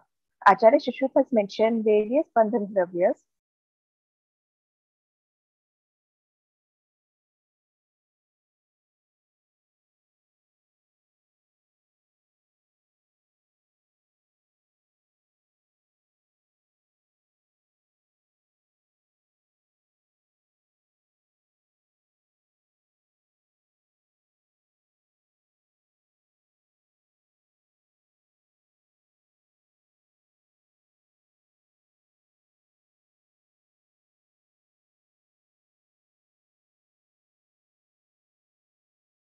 Here we are going to describe its brief correlation with modern. Let's start with first one, which is shown. It is modified flax dressing, which is used for rapid rate of healing, reduce the wound and accelerate wound size. It is used in chronic venous ulceration, having antioxidant properties, which having a great significance in wound healing, inhibit enzymatic and non-enzymatic peroxidation. The next one is Karpas, which is cotton, which is attract protein building macrophages, which is necessary for skin to heal. It is used for forming pads, applying directly to the skin in burns and scars, and used as wicks to keep the edges of wound open and allow discharges to escape from them, thus acting as modern drainage tube. The next one is Avik, which is sheep wool. It has keratin and keratin associated protein. As we can see in this picture, it has keratin based wound, helps in wound dressings. It acts as platelet activation, macrophages polarization, hemostasis, and antibacterial properties. The sheep burn wool in traditional used in burn wound healing. It retains unique physical, biological, and bioactive characteristics, thus which accelerate wound healing and process and tissue growth. The fourth one is Dukul, which is correlated with the fabricated cloth, which promote wound healing and prevent infection. Nowadays, various non-woven fabrics such as polyprene, polyester, viscose, and biocomponent fibers are used for wound dressing purposes. The fifth one is Crochet, which is silk. It inherits various wound healing properties, helps in healing process such as cell migration, cell proliferation, angiogenesis, and reepithelialization. The sixth one is jean putter, which is correlated as Chinese silk or fabricated cloth. It has many advantages in wound dressing materials, such as biocompatibility, minimum inflammatory reaction, capability to promote wound healing, strength, toughness, lightweight, and easy for chemical modification. The seventh one is charmantha, which is leather of animals like deer. But nowadays, India has banned import of exotic skins and certain furs by PETA. So we use artificially made high-quality elasticated white leather first aid fingers stall to design to keep finger wound dry, clean, and protected. The eighth one is Antarvarka, which is correlated with the inner bark of trees such as Bhojpatra and Gular. There are many medicinal properties of Bhojpatra. The peppery layers of birch bark is considered to be highly astringent agent. It is used to stop bleeding and to stop any fluid discharge. It is used for cleaning the wounds and quicker healing. The bark of burn into ashes and its paste is applied on the deep cuts and wounds of animals. The next one is Gular, which has many anti-inflammatory properties, which reduce the pain and inflammation. The ethanol extract of stem bark showed wound healing in excise and incise wound models in the rats. The ninth one is Alabusapal, which is skin of the bottle ground, which protect the skin from damage caused by ultraviolet radiations, help to prevent the skins from skin aging and sagging, and strengthen the skin barrier, enhancing the production of skin barrier lipids. The 10th one is Lata, that is known as creepers. There is many medicinal properties of creeper. One of them is Vruddhadaru. The leaves have antibacterial, antifungal properties, astringent and healer. It treats the wound and disease like skin infections and allergies. The 11th one is Vadal, which is split bamboo. There is study done by the Amar Singhi and Veer Sangam, they used bamboo splint for bracing of tibial fractures, which is having approximately 95% union rates. And there is another study in April 25, 2006. There is emergency treatment given to the patient by the temporary splint made by the bamboo sticks, which proves that today also we use various emergency management mentioned by the Acharya, Sahitas and Granth are still in the use. The 12th one is Raju, ropes, which are used in traction purposes to apply gentle force and to bring the bone back into alignment. The next one is Polymem wick silver ropes. In this, we use ropes in the properties of wick for strong supple dressings, used for deep wound, which is with narrow openings such as tunnel, fistulas, and cysts in any acute and chronic wound, even in the presence of infections. The 13th one is Tulful, which is cotton fibers of Simbal, which is Malabar silk cotton tree, which accelerate the healing of wound of the skin, neutralize inflammations and stop bleeding, help in treating wounds. The 14th one is Santanika, which is pads of cotton fiber. It is used to stop the bleeding and to prevent bleeding in modern era. The 5th one is Loha. It can be correlated with the metals such as gold and other metals. The gold dust are still in the use. It acts as wound filler for dry granules. It is used as dry granules on highly exudating wounds.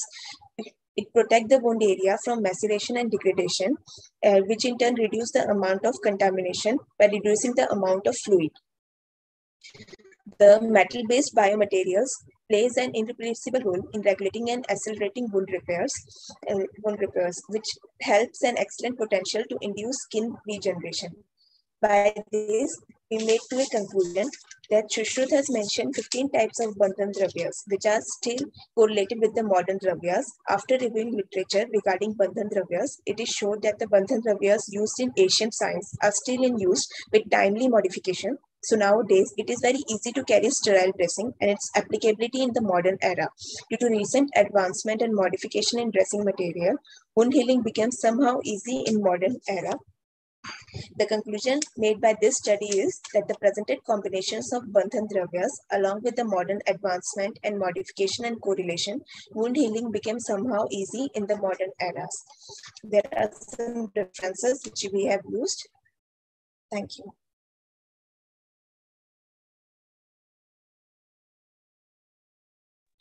Thank you, Doctor. Thank you, sir. Next, I invite Dr. Mrutul Sharigan Khadol for the paper presentation. Dr. Mrutul, are you there?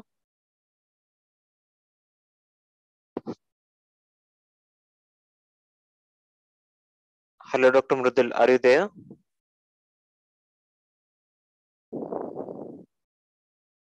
I would like to invite Dr. Mrutul Sharigan Khadol. Hello, Dr. Mrutul, are you there?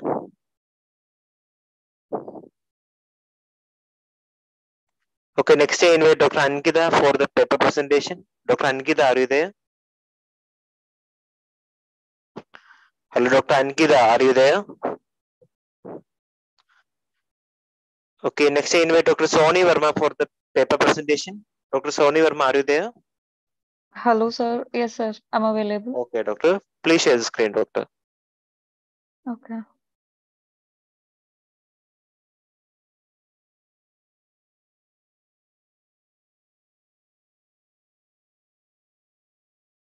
Sir, is it available? Is it, can you see? Yes, doctor. Visible, doctor. Visible, doctor. Please start, doctor. Okay. Good evening, everyone. This is Dr. Soni Verma, pursuing PG first year in Gynec. My topic is Arthav Chakra in Istri. So what is Arthav Chakra? The meaning of chakra is a wheel or a cycle which works repeatedly. In Istri Sharira, it is seen in the form of cyclic bleeding through vagina.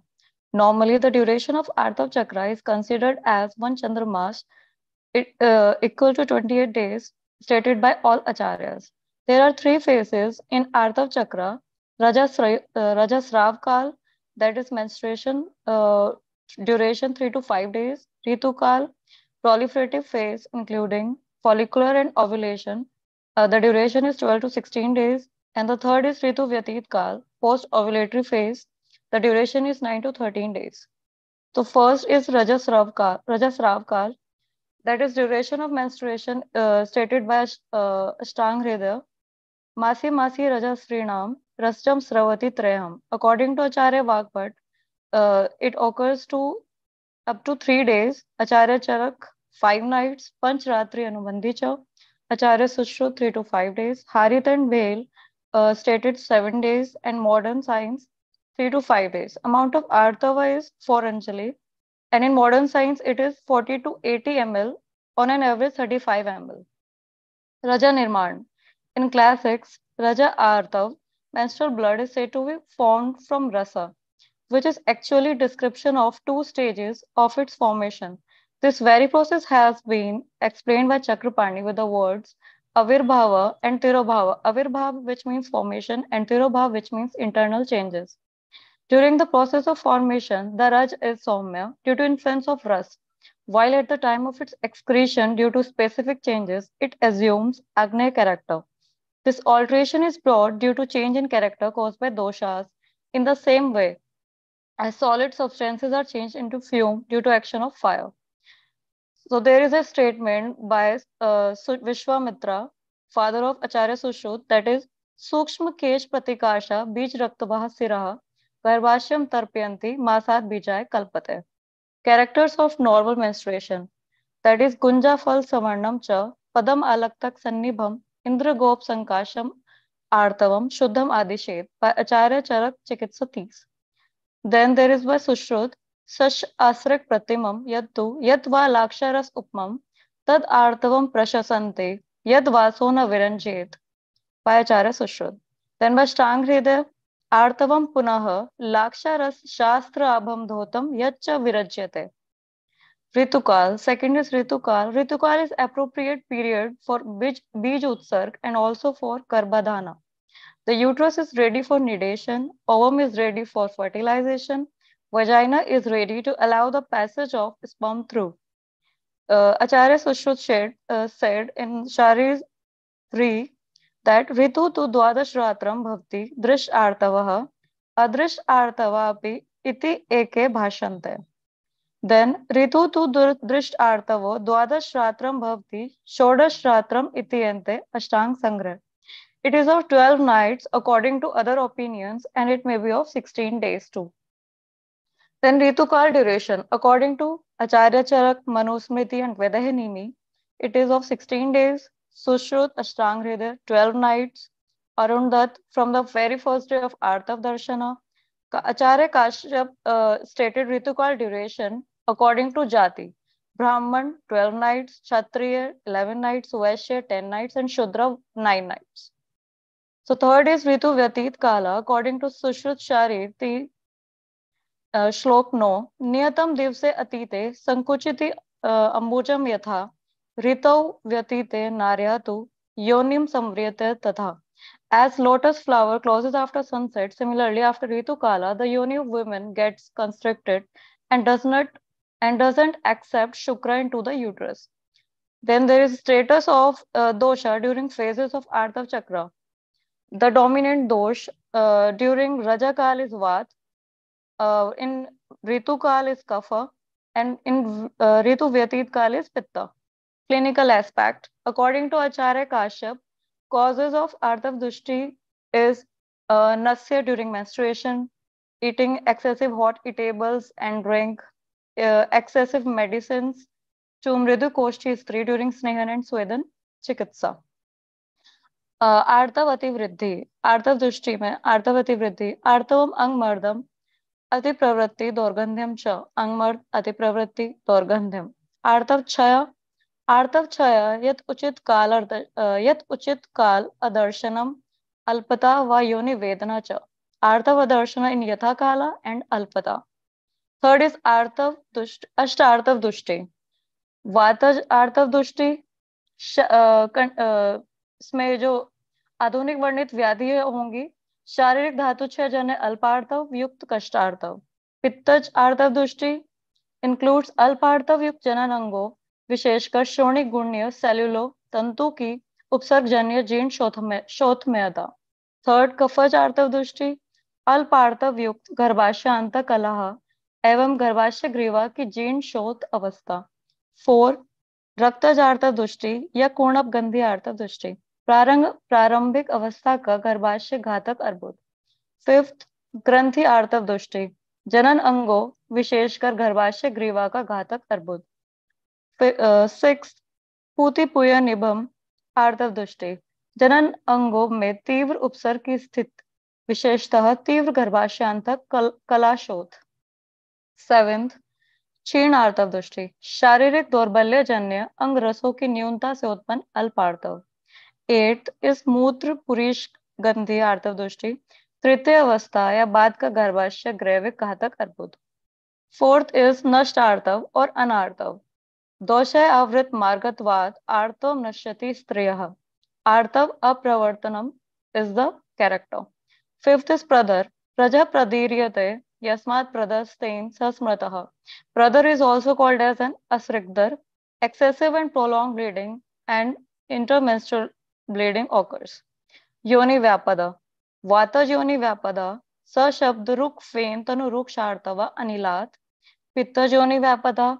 Dha Pak Jwar Ushn Arta Neel Peet Asit Artava.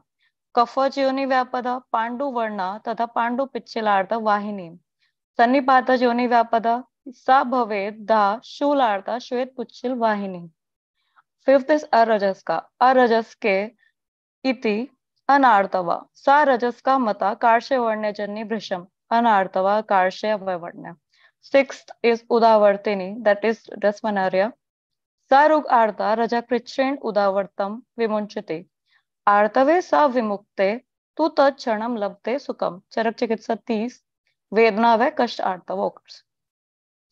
Seventh is Shandi Yoni Vyapada, Anartavastana, Shandi Khar Sparsha cha Mathune, that is maybe dyspareunia. Eighth is Bandhya, Bandhyam Nasht Artava, Jatharini.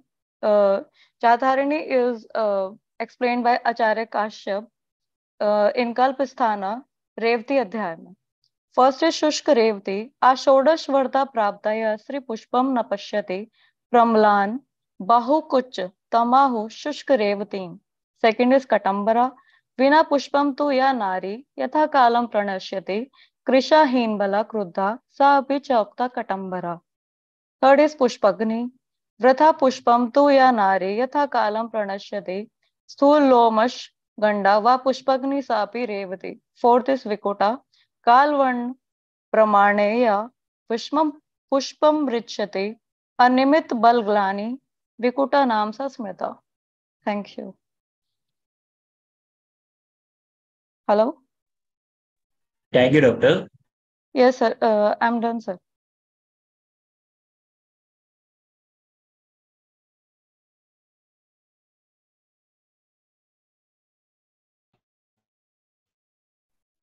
Next, I invite Dr. Savida for the paper presentation. Dr. Savita, are you there? Savita Bengali, are you there? Okay, next I invite Dr. Monali Kune for the paper presentation. Dr. Monali, are you there? Hello, Dr. Monali, are you there? Hello, Dr. Monali Kune, are you there? Okay, next I invite Dr. Monali, are you there? Yes, sir. Okay, doctor, please share the screen, doctor.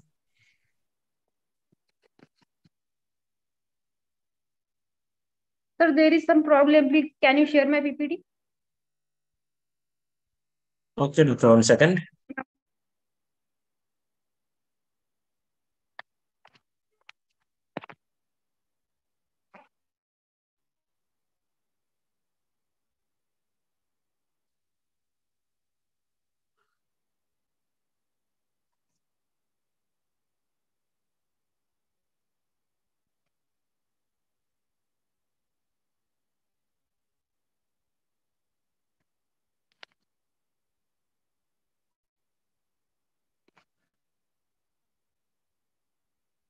Hello, doctor. Yes, sir. Please start the session, doctor. Am I audible, sir? Yes, doctor, audible, doctor. Please start. I'm Ankune, student of Kumar-Vitya department. My paper presentation topic is the role of Rasayan and Panchakarma in Balrog. Next.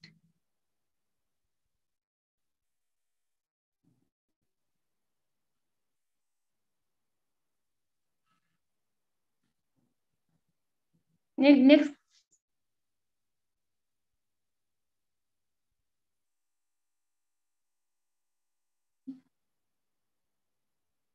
Abstract. The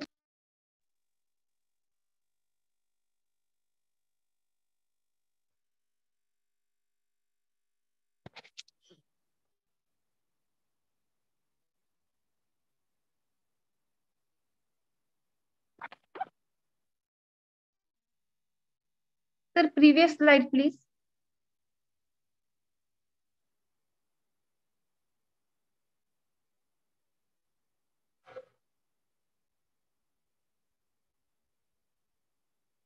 The childhood disease described as a Balrog in ancient Ayurvedic science. This is the physical development considered Dhatri Stanya Dushti as causative factor of disease in Shirad Avastha. The physiological participation of dosh, mal, and dusha present in children and compared to adults. Therefore, the type and prevalence of disease are too different in children, and thus pediatric care needed utilization of various approaches for the management of Balrog, such as herbal remedies, discipline, lifestyle, rasayan, and panchakarma. Next slide.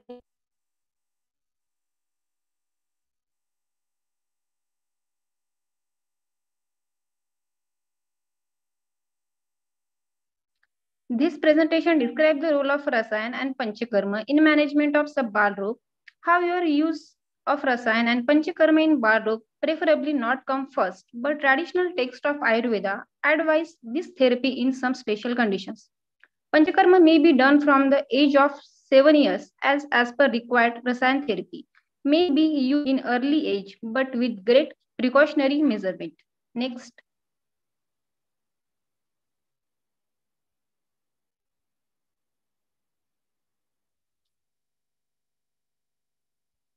Introduction. The mineral formulation. The ancient literature of Ayurveda reported use of herbal mineral formulation.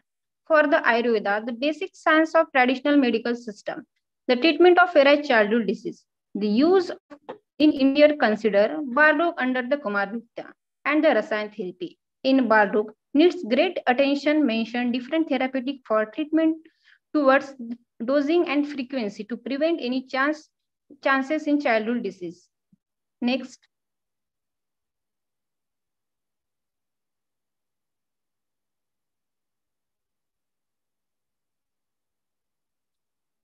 Recently, many researchers of advanced intelligence and Bala Panchakarma and Rasayan therapy for for any immunity. The Rasayan Shastra also involves use management of various childhood disease. This presentation of metallic formulation along with herbs, Guduchi, describe various aspects of Bal Panchakarma and Shankapushpi, Jyotishmati, Mandupkarni, etc.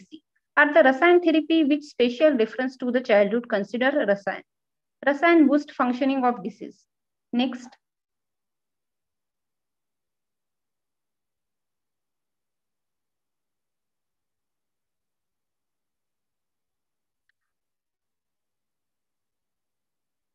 The various steps of Abhaya group, Samavardhan group, Mandur Bhasma, Panchakarma such as Yaman, Upaman, Virechan, Basti, Niruha, and Loha Bhasma etc. or Yapan Basti and Anuvasan Basti recommended in early childhood for management of different Swarna Prashan, formulation of Swarna and herbs.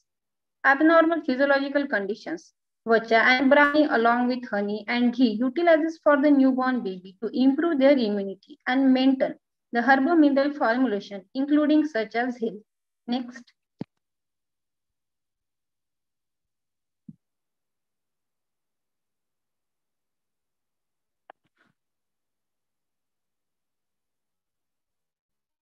The rolled after being stone along with little rasayan prepared using metal and mineral along with amount of water, along with honey and ghee administered for the treatment of various disorders. The concept to new for the newborn baby. This type of formulation process of the size reduction involving improving potency of herbo and therapeutic activity like antioxidant property, immunomodulatory activity, and also improving.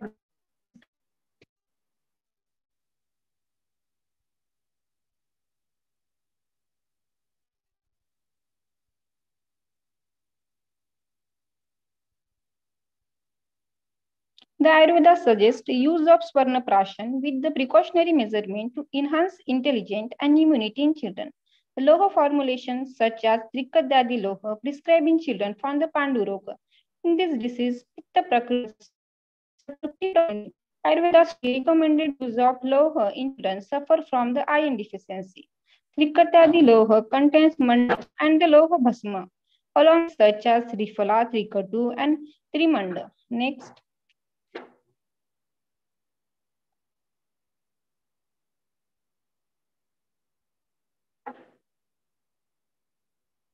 It is believed that herbal ingredient helps in iron transportation, thus improve its bioavailability and its blood hemoglobin level significantly in children suffered with the Pandurog. The literature mentioned use of Loha formulation in other physical dysfunctions such as weakness, anorexia, and tic. Next.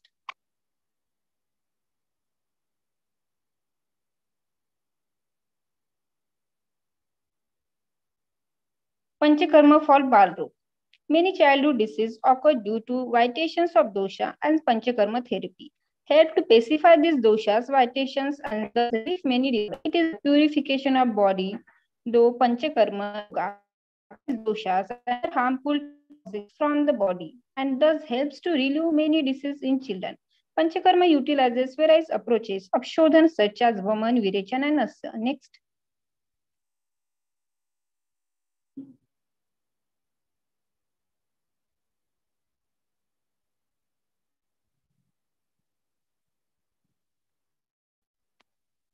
Vaman in children helps to eliminate kapha dosha and thus open prasthrotas which may be due to accumulation kapha.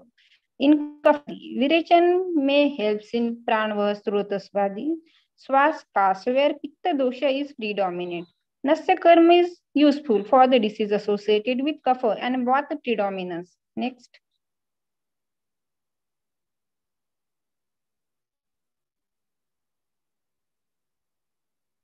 Cerebral palsy is common pediatric disorder in children. Seizures, impairment, and mental retardation are common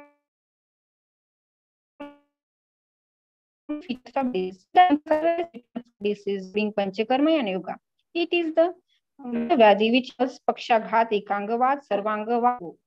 Ayurveda believes that antispastic, muscle relaxant, and calming properties of the Panchakarma and Yoga helps in management of cerebral palsy. Next.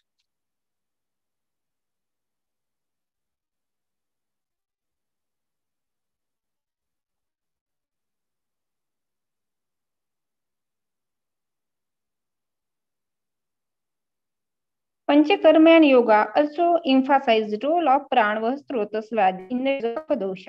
Kapha along with Vata dosha play major role in appearance of Pranava Srotasvadi, in which Dushti Pranavayu result in Hikka and Shwas disease. The disease condition involving aggravation of Kapha and Vayu Shwaska are the disease of Pranava Dushti. Ayurveda suggested use of Panchakarma in Pranava Srotasvadi not only specify the Kapha and Vata dosha, but it also helps in excretion of toxins. Shodhan through Panchakarma, accumulation of Kapha and other secretion from the respiratory and thus relieve Pranava Srotasvadi. Next.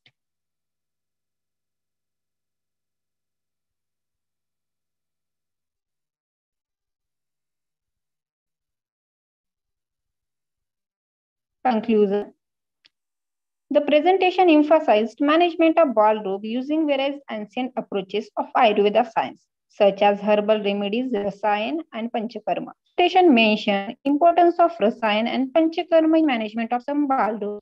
Although use of Rasayan and Panchakarma in ballroom must be carried out with care, Panchakarma may be done from age of 7 years as per requirement, while Rasayan therapy may be used in early age, but great precautionary measurement. The disciplined lifestyle also plays a significant role in management of ballroom. Next.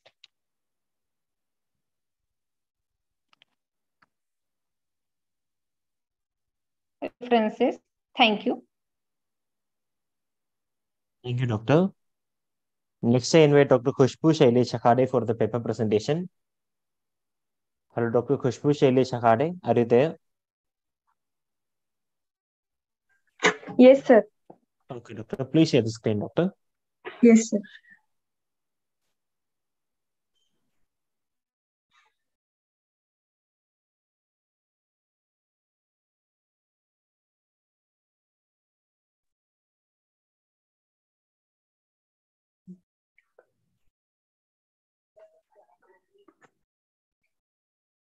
Your screen is visible, Doctor. Please tap. Okay, sir.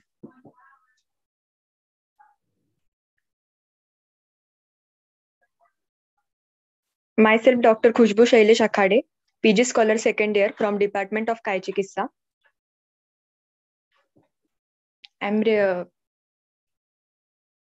Today I am going to represent my topic concept of Rasayana in Ayurveda. First, Rasayana therapy. Rasayan is one of the 8 branches of Ayurveda in Ashtanga Ayurveda, and it encompasses regenerative lifestyle, healthy dietetics, and use of rejuvenative herbo-mineral nutraceuticals. Next, Rasayana is the science of nutrition, aiming to procure the best qualities of body tissues, leading into longevity, immunity, improve mental faculties, and ideal social environment. Acharya Sushruta defines Rasayana as a measure which prevents aging, prolongs longevity, develops positive health, improves mental faculties, and provides resistance and immunity against diseases. It is specialized type of treatment influencing the fundamental aspects of the body, that is dhatus means body tissues, agni means metabolic activity, and srotansi means microcirculation, and helps in the prevention of aging. Need of Rasayana. Cell death in body is possible due to various factors leading to physical, metabolic, and psychological impairments. Thus, setting foundations of various ailments with Rasayana therapy, it is possible to prevent or delay this damage. The possible mechanism of action, Rasayana nourishes and maintains the cell life, that is nutraceutical action. Rasayana encourages the growth of new cells, that is regenerative action. It prevents recurrent infection, expelling the damaged cells, that is immunomodulatory action. It eliminates the toxic metabolites and pollutants, that is antioxidant action. It maintains the balance between mind and body, means adaptogenic action. And Rasayana drugs act at subcellular level. Next, modes of Rasayana effect. Rasayana includes Rasa, Agni, and Srotas, which improves nourishment of dhatus and body tissues. Further, it improves quality of tissues and helps in longevity, immunity, and mental power to body tissues. And further, it helps in rejuvenation of all dhatus and body tissues. Rasayana Chikitsa. It strengthens the dhatus, prevents the instinct of recurrence, prevents the instinct for secondary diseases, and prevents early aging process. Who can use rasayanas? Ideally, use of rasayana should be started before onset of old age, but one can start the practice of same at any age. For maximum benefit of same, biopurification of body should be achieved. Selective rasayana can be used for selective benefit. People desirous of achieving of highest physical and mental health should use rasayana. Then classification of rasayana. First type is as per scope of use, there are two types of rasayana, kamya rasayan and naimittik rasayan. Kamya rasayan means health promoting rasayan. There are three types of kamya rasayana. Prana kamya for vitality and longevity, medha kamya for mental competence, and sri kamya for bodily luster and complexion. Second type is naimittik rasayana. It is disease specific type. B type is as per method of use. Method of use, there are two types, vatatpik and kuti-praveshik rasayana. Vatatpik means outdoor regimen and kuti-praveshik means intensive regimen and indoor regimen. As per contents, there are 5 types. First one is achar rasayana, means lifestyle rasayana. Then ajasrik rasayana means dietary rasayana. Aushadhi rasayana means drug rasayana. And divya or soumya rasayana means divine rasayana. And fifth one is tissue and organ specific rasayana. Then special indications of rasayana. Age group 1 to 10 years. For balya effect, use vacha, kashmiri and suvarna bhasma as rasayana drugs. Then 11 to 20 years. For vriddhi effect, use ashwagandha and bala for vriddhi effect. 21 to 30 years. For beauty, amlaki and loha bhasma are used. 31 to 40 years. For medha effect, shankapushpi and jyotishmati are used. 41 to 50. For tvaka, bringaraj, priyal and jyotishmati are used. 51 to 60. For drishti, saptamrut loha, triphala and shatavari are used. 61 to 70. For shukra, kapikachu, ashwagandha and atmagupta are used as rasayana drugs. 71 to 80 years. Vikrama effect, use amlaki and bala. 81 to 90. For buddhi, brahmi should be used. 91 to 100. For karmendriya, bala and ashwagandha are used as rasayana drugs. Possible attributes are subtle nutrition, antioxidant effect, anti-aging effect, immuno enhancer, psychoneurostability, neurotropic effect, anti-stress effect, adaptogenic effect, and anti-cancer effect. First, antioxidant. All the rasayana drugs are having antioxidant property. Identified antioxidants are vitamin C, tocopherol, retinol, selenium, and lycopene. In addition, rasayana drugs provide specific tissue nutrient which helps preserve the health of specific tissue like brain, skin, etc. Nutraceutical action. Rasayana therapy, which includes ideal dietetics, is supposed to provide best required nourishing fluid to body tissue. It only requires excellent power of digestion and patency of body channels to achieve these objectives. Third, regenerative action. Rasayana has potential to reverse degenerative processes in cells by their restorative and free radical scan-giving properties. Rasayana like amlaki, ashwagandha, shilajit has this potential. Immunomodulatory action. Rasayana have immunomodulatory action. Studies have shown that use of rasayana modulates immune phenomenon which help in having appropriate immunological response to a situation. This helps not only in providing adequate immune response, but also avoids autoimmunity. Rasayana as adaptogenics. Rasayana helps maintain the balance between mind and body. This is based on anti-stress practices in daily life and use of rasayana like ashwagandha, amlaki, brahmi, etc. for maximum benefit. Medhya rasayana. Categorized as medhya rasayana, the drugs are known to act as medicinal neuronutrients and promote memory and intelligence and retard mental aging. The prominent medhya rasayanas are brahmi, mandukparni, ashwagandha, and jyotishmati. Rasayana drugs for specific dhatus and tissues are for rasa, means plasma, kharjura, draksha, and kashmiri are used. For rakta, Loha, Amlaki, Bhrungaraj, and Palandu are used. For Mounsa, Bala, Nagabala, Mounsi means Jata Mounsi, Ashwagandha, Salaparni are used. For Medha Dhatu, Guggur, Shilajatu, Amruta, Haritki are used as Rasayana drugs. For Asti Dhatu, Laksha, Shukti, Shankha, Vangshalochan are used. For Majja Dhatu, Loha, Vasa, Majja are used. For Shukra Dhatu, means for reproductive tissue, Kapikachu, Ashwagandha, and Shatavari are used. Then Rasayana specially suited to specific prakrutis. First one, Deha Prakriti means body constitution. There are three Deha Prakrutis, Vata Prakriti, Pitta Prakriti, and Kapha Prakriti. For Vata Prakriti, Bala, Nagabala, and Grhit are used. For Pitta Prakriti, Amlaki and Shatavari are used. For Kapha Prakriti, Bhallatak, Gugul, Pippali, and Vacha are used. Then Mamsa Prakriti means for mental constitution, Ashwagandha, Shankhapushpi, and other method drugs are used. Thank you. Thank you, doctor. So I would like to invite Dr. Chaitrali Dattatray Vakmode for the paper presentation. Yes, sir. Dr. Chaitrali, please share the screen, doctor. Yes, sir. 1 minute, sir. Okay, doctor.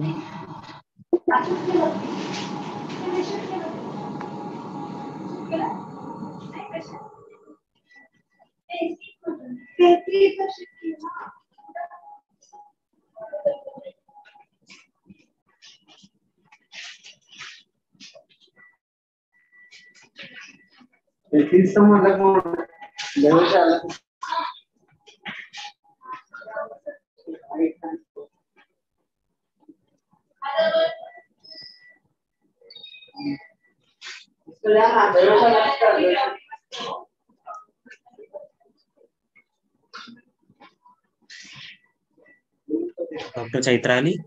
Yes, sir. 1 minute, sir. 1 minute.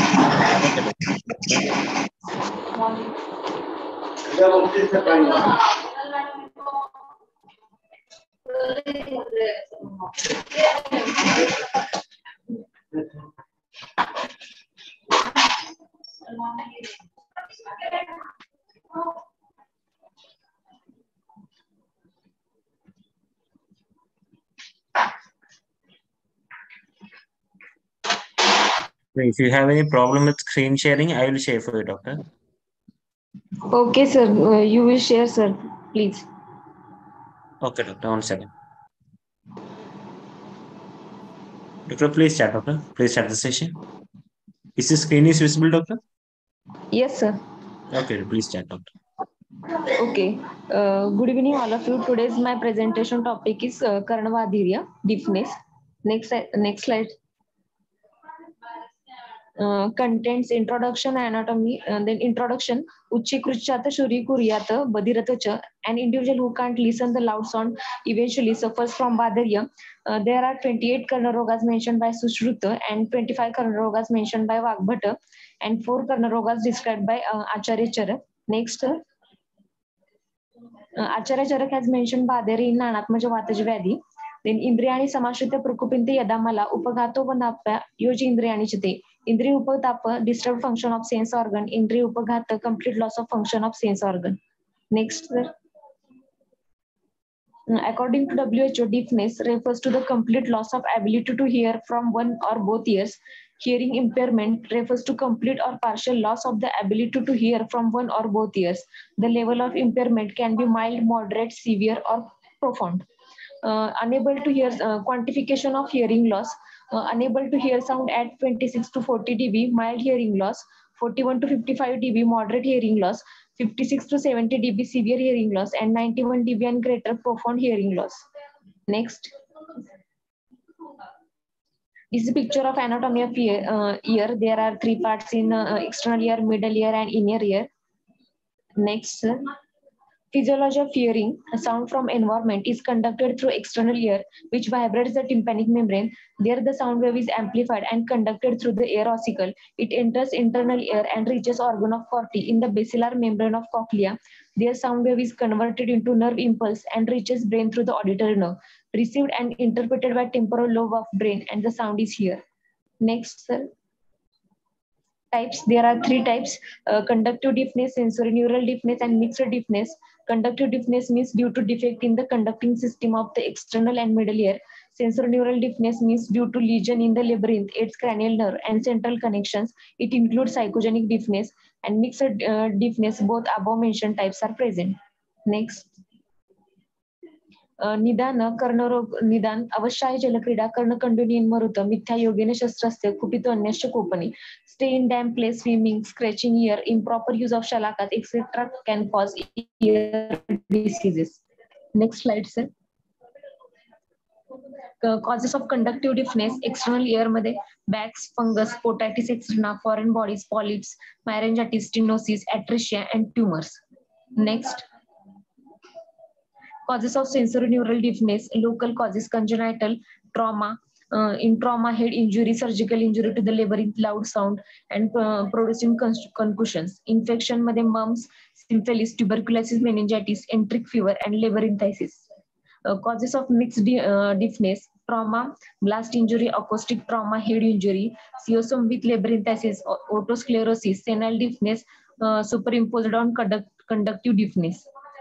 Pathogenesis, स एव शब्दानुवा यदा सिरा कफानु यातो विनुश्रुत्य तिष्ठति तदा नरस्य प्रतिकारसे विनो भवेन्तु बादिम संशय खलु. At the time of blockage of शब्दवह स्रोतस निदान सेवन दोष प्रकोपम सेवा स्रोतो प्रसन्नम शब्दवह स्रोतस संश्रयम आणि शब्दवह स्रोतस असमर्थता and then its causes कर्णवादिर्य.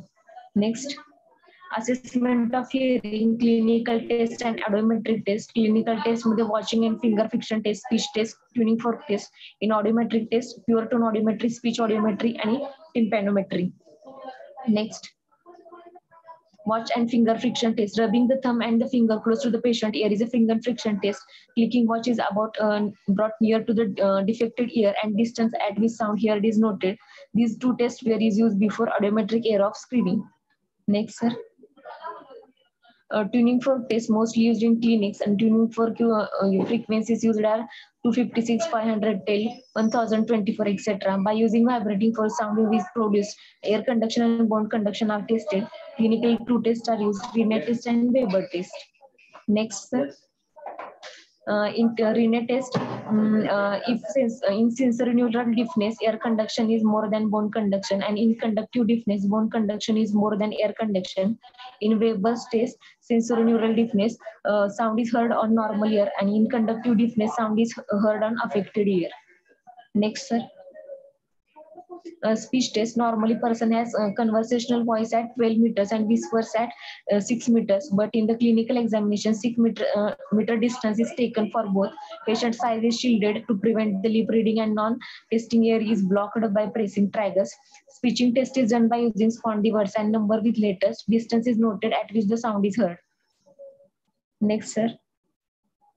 Pure tone audiometry. Audiometry is an electronic device, produces pure tone, can be increased or decreased by 5 dB per steps. Amount of intensity that has to be raised above the normal level is the degree of hearing impairment, represented in a graphical form called audiogram, required for presentation of hearing aids. Next, sir. This is picture of audiogram. Next. Speech audiometry, patient ability to hear and understand speech is measured, and speech reception threshold and discrimination score are studied. Next. Treatment and management according to Ayurveda. सामान्य करणे रोगीषु घृतपान रसायनम, अव्यायाम अशीर स्नानम, brahmacharya katatam. According to Acharya Sushruta, intake of the rasayana drug, avoidance of exercise, and excess speaking and following brahmacharya is a common treatment of all karna rogas. Next. स्निग्धे वातरे स्वेदरे स्नेह विरेचनम, नाडी स्वेदे उपचरित, पिंड स्वेदे तथैवच. बाह्य आणि अभ्यंतर स्नेहपान स्वेदन with वातर द्रव्य, स्नेह विरेचन, स्थानिक स्वेदन as नाडी and पिंड स्वेद. Next, sir. Specific treatment for Badirya, Karnapurana with oil processed by means of bilva kwath, pounded with gomutra, milk and water. And according to Acharya or Yogaratnakar, Apamargakshara kalkor jala is used in Badirya. Next, sir. Treatment of Vath Vyadhi like Snehana, Svedana, Basti, and use Vathar Dravyas, and treatment of Pratisha also used in Badhirya like Ritapana, Svedakarma, Vamanakarma, and Avapidenasya. Next, sir. This is a picture of the Karna Purana. In this procedure, pouring medicated oil in the ear and retain for 1000 matrakal, maximum 15 to 20 minutes, contraindicated in the inflammation, discharge, and tympanum perforation. Karna Dupan can be done instead of. Next, sir. According to modern medicine, treatment of underlying diseases like chronic suppurative otitis media, perforation of tympanic membrane, obstruction of the external auditory canal, and eustachian tube, etc., can be cause deafness. So, treatment of these diseases can be deafness. Means, for example, tympanoplasty in the tympanic membrane perforation restore the hearing capacity of the ear. Next. Rehabilitation of the hearing impaired, instrumental devices like hearing aids, implants, and assistive devices for the deaf. And second is training, speech training, auditory training, and speech conservation. Next, sir. Hearing aids device to amplify sound, which has 3 parts: microphone, amplifier, and receiver. Types on the basis of function: air conduction hearing aids and bone conduction hearing aids. Next, sir. Types on the basis of design: body-worn type, behind the ear type, spectacle type, in the ear type, and canal types. Next. Cochlear implant. Cochlear implants are surgically placed electrical device that receive sound and transmit the resulting electrical signals to the electrodes implanted in the cochlea of the ear. The signals stimulate cochlea and allowing patient to hear. It's also known as a bionic ear. It's having 2 parts, external and internal. In external, microphone, speech processor, and a transmitter are used. And in internal, receiver and stimulator, and array of up to 22 electrodes. Next. Steps of rehabilitation of hearing impaired: parental guidance, hearing aids, speech and language therapy, education of the deaf, and vocational guidance. Next. In conclusion, from the there is Vata Vyadhi associated with kapha, so Nidan of Vata and kapha prakopa should be avoided.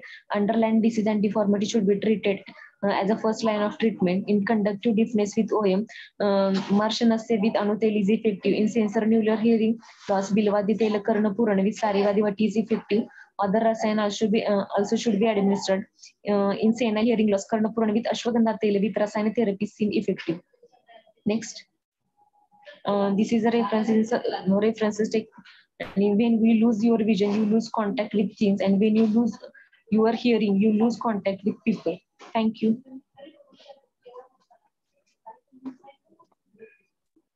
Thank you, Doctor. Thank you, sir.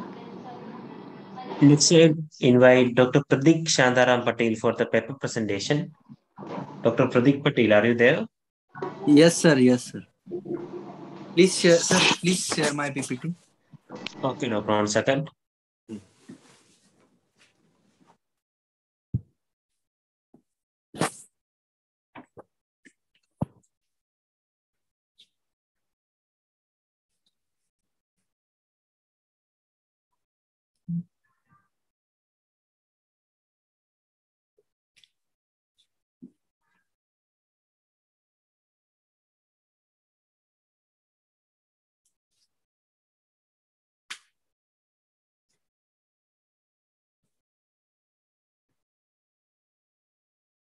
Hello, Dr. Pratik. Yes, sir. Please chat, Doctor. Yes, sir. Myself, Dr. Pratik Shantaram Patil, PG Scholar, Department of Kai Chikitsa. Today, I am going to present my topic: evaluation of antibacterial activity of Pippalladhi against Streptococcus pneumoniae, Staphylococcus aureus, and Corynebacterium diphtheria. Next. Introduction. Indian medicinal plants are the essence of Ayurveda and Ayurvedic treatments. When used judiciously and clocking with the basic principles, they produce miraculous effects. In Ayurveda, Pippalladhi Gana is the combination of different herbal plants which are explained in Sushrut Samhita. This combination is very useful in Pratikshaya, Vata Vikara, Kapha Vikara according to Sutracharya. Though many antibacterial drugs are available for the treatment of human diseases, increase of new and re-emerging diseases dramatically reduce the action of them. Next, since time immemorial, plants have been used as one of the major sources for preparing drugs in modern as well as traditional system of medicines. Therefore, systematic screening of plants may result in the discovery of novel antibacterial compounds. In this study, antibacterial effect of Pippaladi against Streptococcus pneumoniae, Staphylococcus aureus, and Corynebacterium diphtheria is screened. Next. Aim to study the antibacterial activity of Pippaladi against Streptococcus pneumoniae, Staphylococcus aureus, and Corynebacterium diphtheria. Objectives: to study the literature regarding ingredients of Pippaladi to prepare Pippaladi churna by standard Ayurvedic method, to evaluate antibacterial activity of Pippaladi churna against Streptococcus pneumoniae, Staphylococcus aureus, and Corynebacterium diphtheria. Next. Materials and methods. Ingredients of Pippaladi churna. There are 14 ingredients. These are pimpli, Chavya, Chitrak, Shunti, Marich, Ela, Patha, Hingu, Vacha, Vidanga, Utki, Ajmoda, Jeera, Sarshab. They are all in same quantity, 5 mg. Next, plants extract preparation.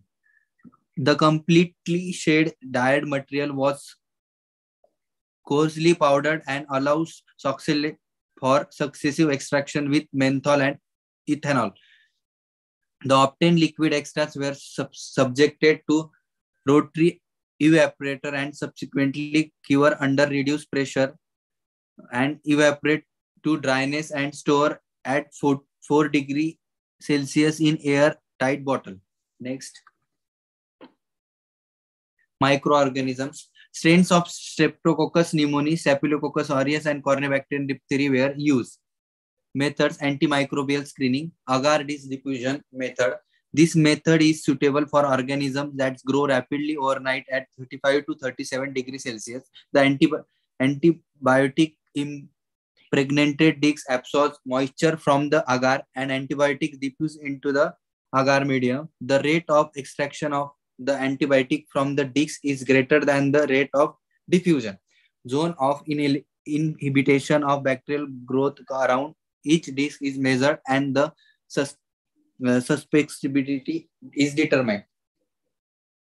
Next, medium: 3.8 gram of Muller-Hinton agar is added to 100 ml distilled water and autoclave at 121 degrees Celsius for 15 minutes at 15 IBS and powered in sterile Petri plates. In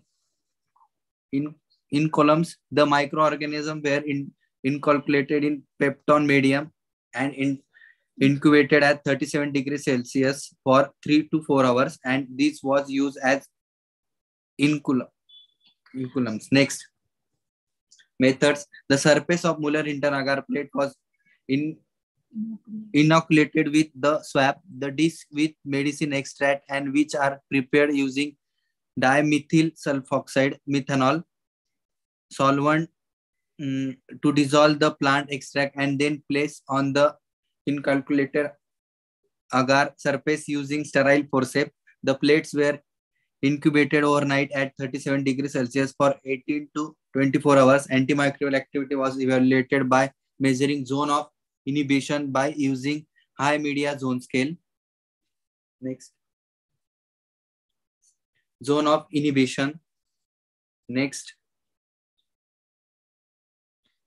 result: in vitro activity of Pippaladi churna in water extracts against opportunistic pathogens. Name of organisms: Streptococcus pneumoniae,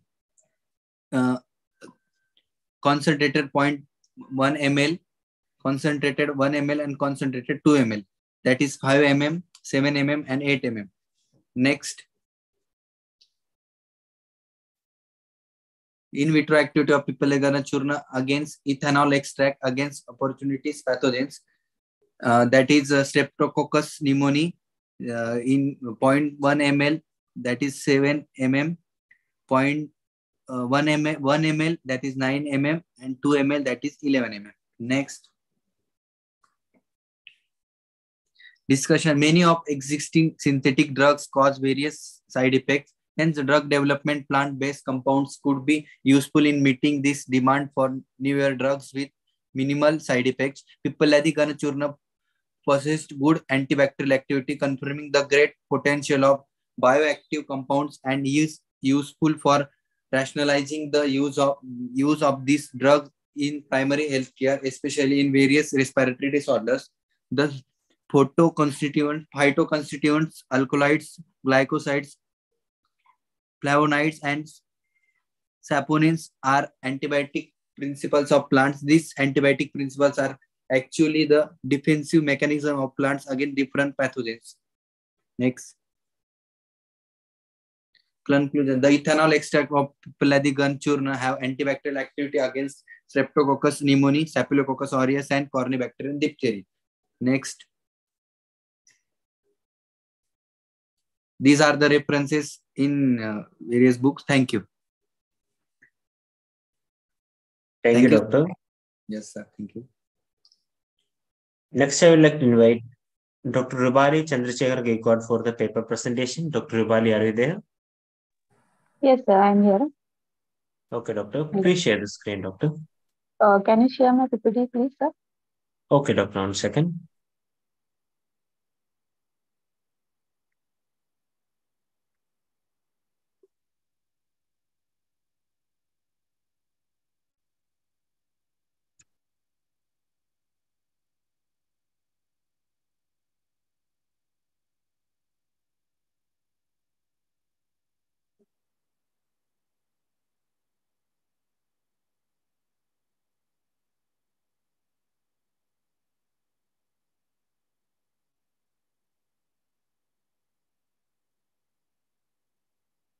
Hello, Dr. Rubali.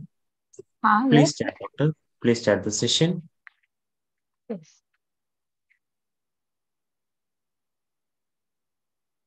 Good evening. Myself, Vaidya Rupali Gaikwad, MD Panchakarma, second year PG scholar from Poddar Ayurvedic College. My topic is paper presentation topic is role of Lekhan-Basi in management of Staulia. Next. A male patient of age 49 years come to Panchakarma OPD with the following complaint since 2 years.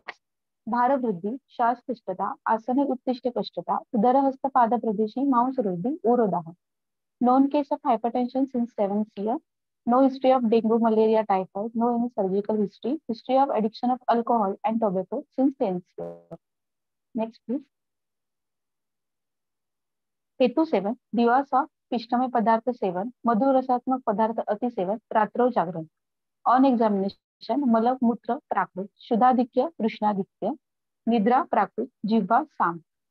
Next.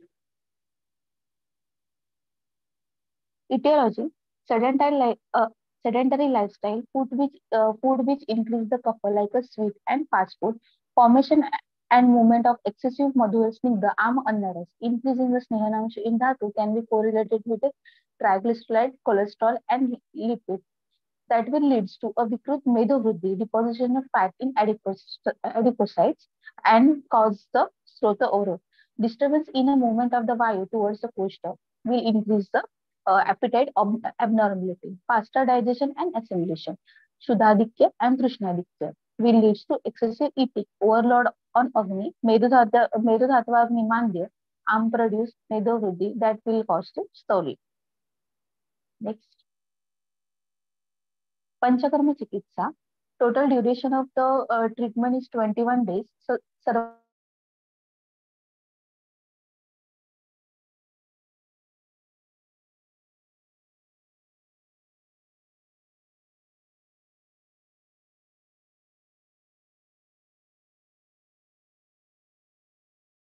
Gul 500 mg, Lagu Sudshekar Ras 500 mg, Ratri Haridradi Churna 5 gram with lukewarm butter.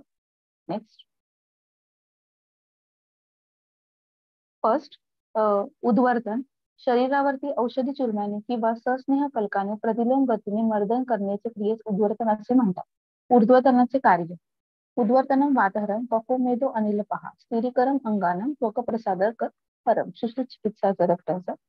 Herbal powders are rubbed on the body in an upward direction to produce dissolution of the unwanted and undesired material of the body, primary fat and excess cough. which are causing the obstruction, as well as to aid to move them out the body to restore normalcy and health. Next. Content of the Lekhan Basti. Lekhan Basti, the reference from Sharanga Sahita, Triphala Kwatha Gomutra, Shara Shodra Samayuta, Ushakadi Prativapa, Bastiyo Lekhana Smita. Niruha Basti, Triphala Kwat 600 ml, Madhu 40 ml, Saindav 5 gram, Yavakshar 10 gram, Gomutra 20 ml is diluted in 50 ml of water. Tilatel 100 ml, Ushakadi Prativa 10 gram. The content of the Ushakadi Prativa is taken from Shushtu Sahita. उशकाती उशक सैंधव shilajit कासिसद्वयम् Hingoni तुक्थपश्च उशकादि कपोहन्ति गनो मेदो विशेषण. Anuvasan Basti is given with a triphala tail 100 ml. Next. Lekhan Basti, mode of action. Lekhan Basti is a mainly apatarpak type of the Basti. All ingredients are Ruksha, Tikshna and Stroto Shodhak. Prakshev which are added is also having the irritant effect over the intestinal lining. It has the effect of the sty made more potently due to the Kled Nirhan, that means fluid expulsion and Lekhan properties. Next. Subjective criteria. The total duration of treatment is 21 days, 3 Niruha and 1 Anuvasan. Sign and symptom. Bharavruddhi, +1 is the least, mild, moderate.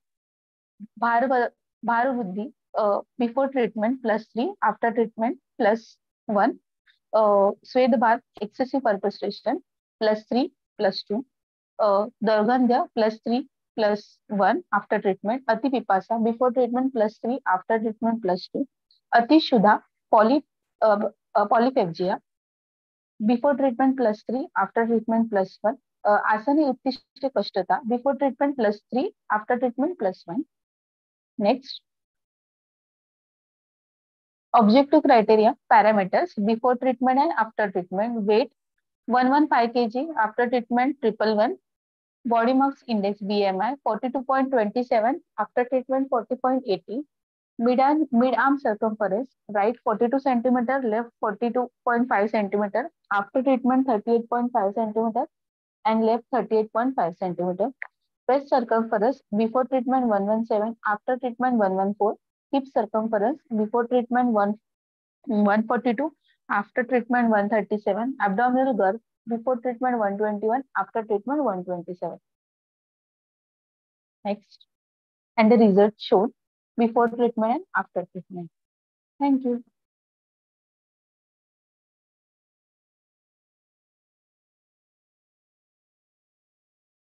Thank you, Dr. Rubali Kaikot. Thank you for the presentation. Thank you, sir.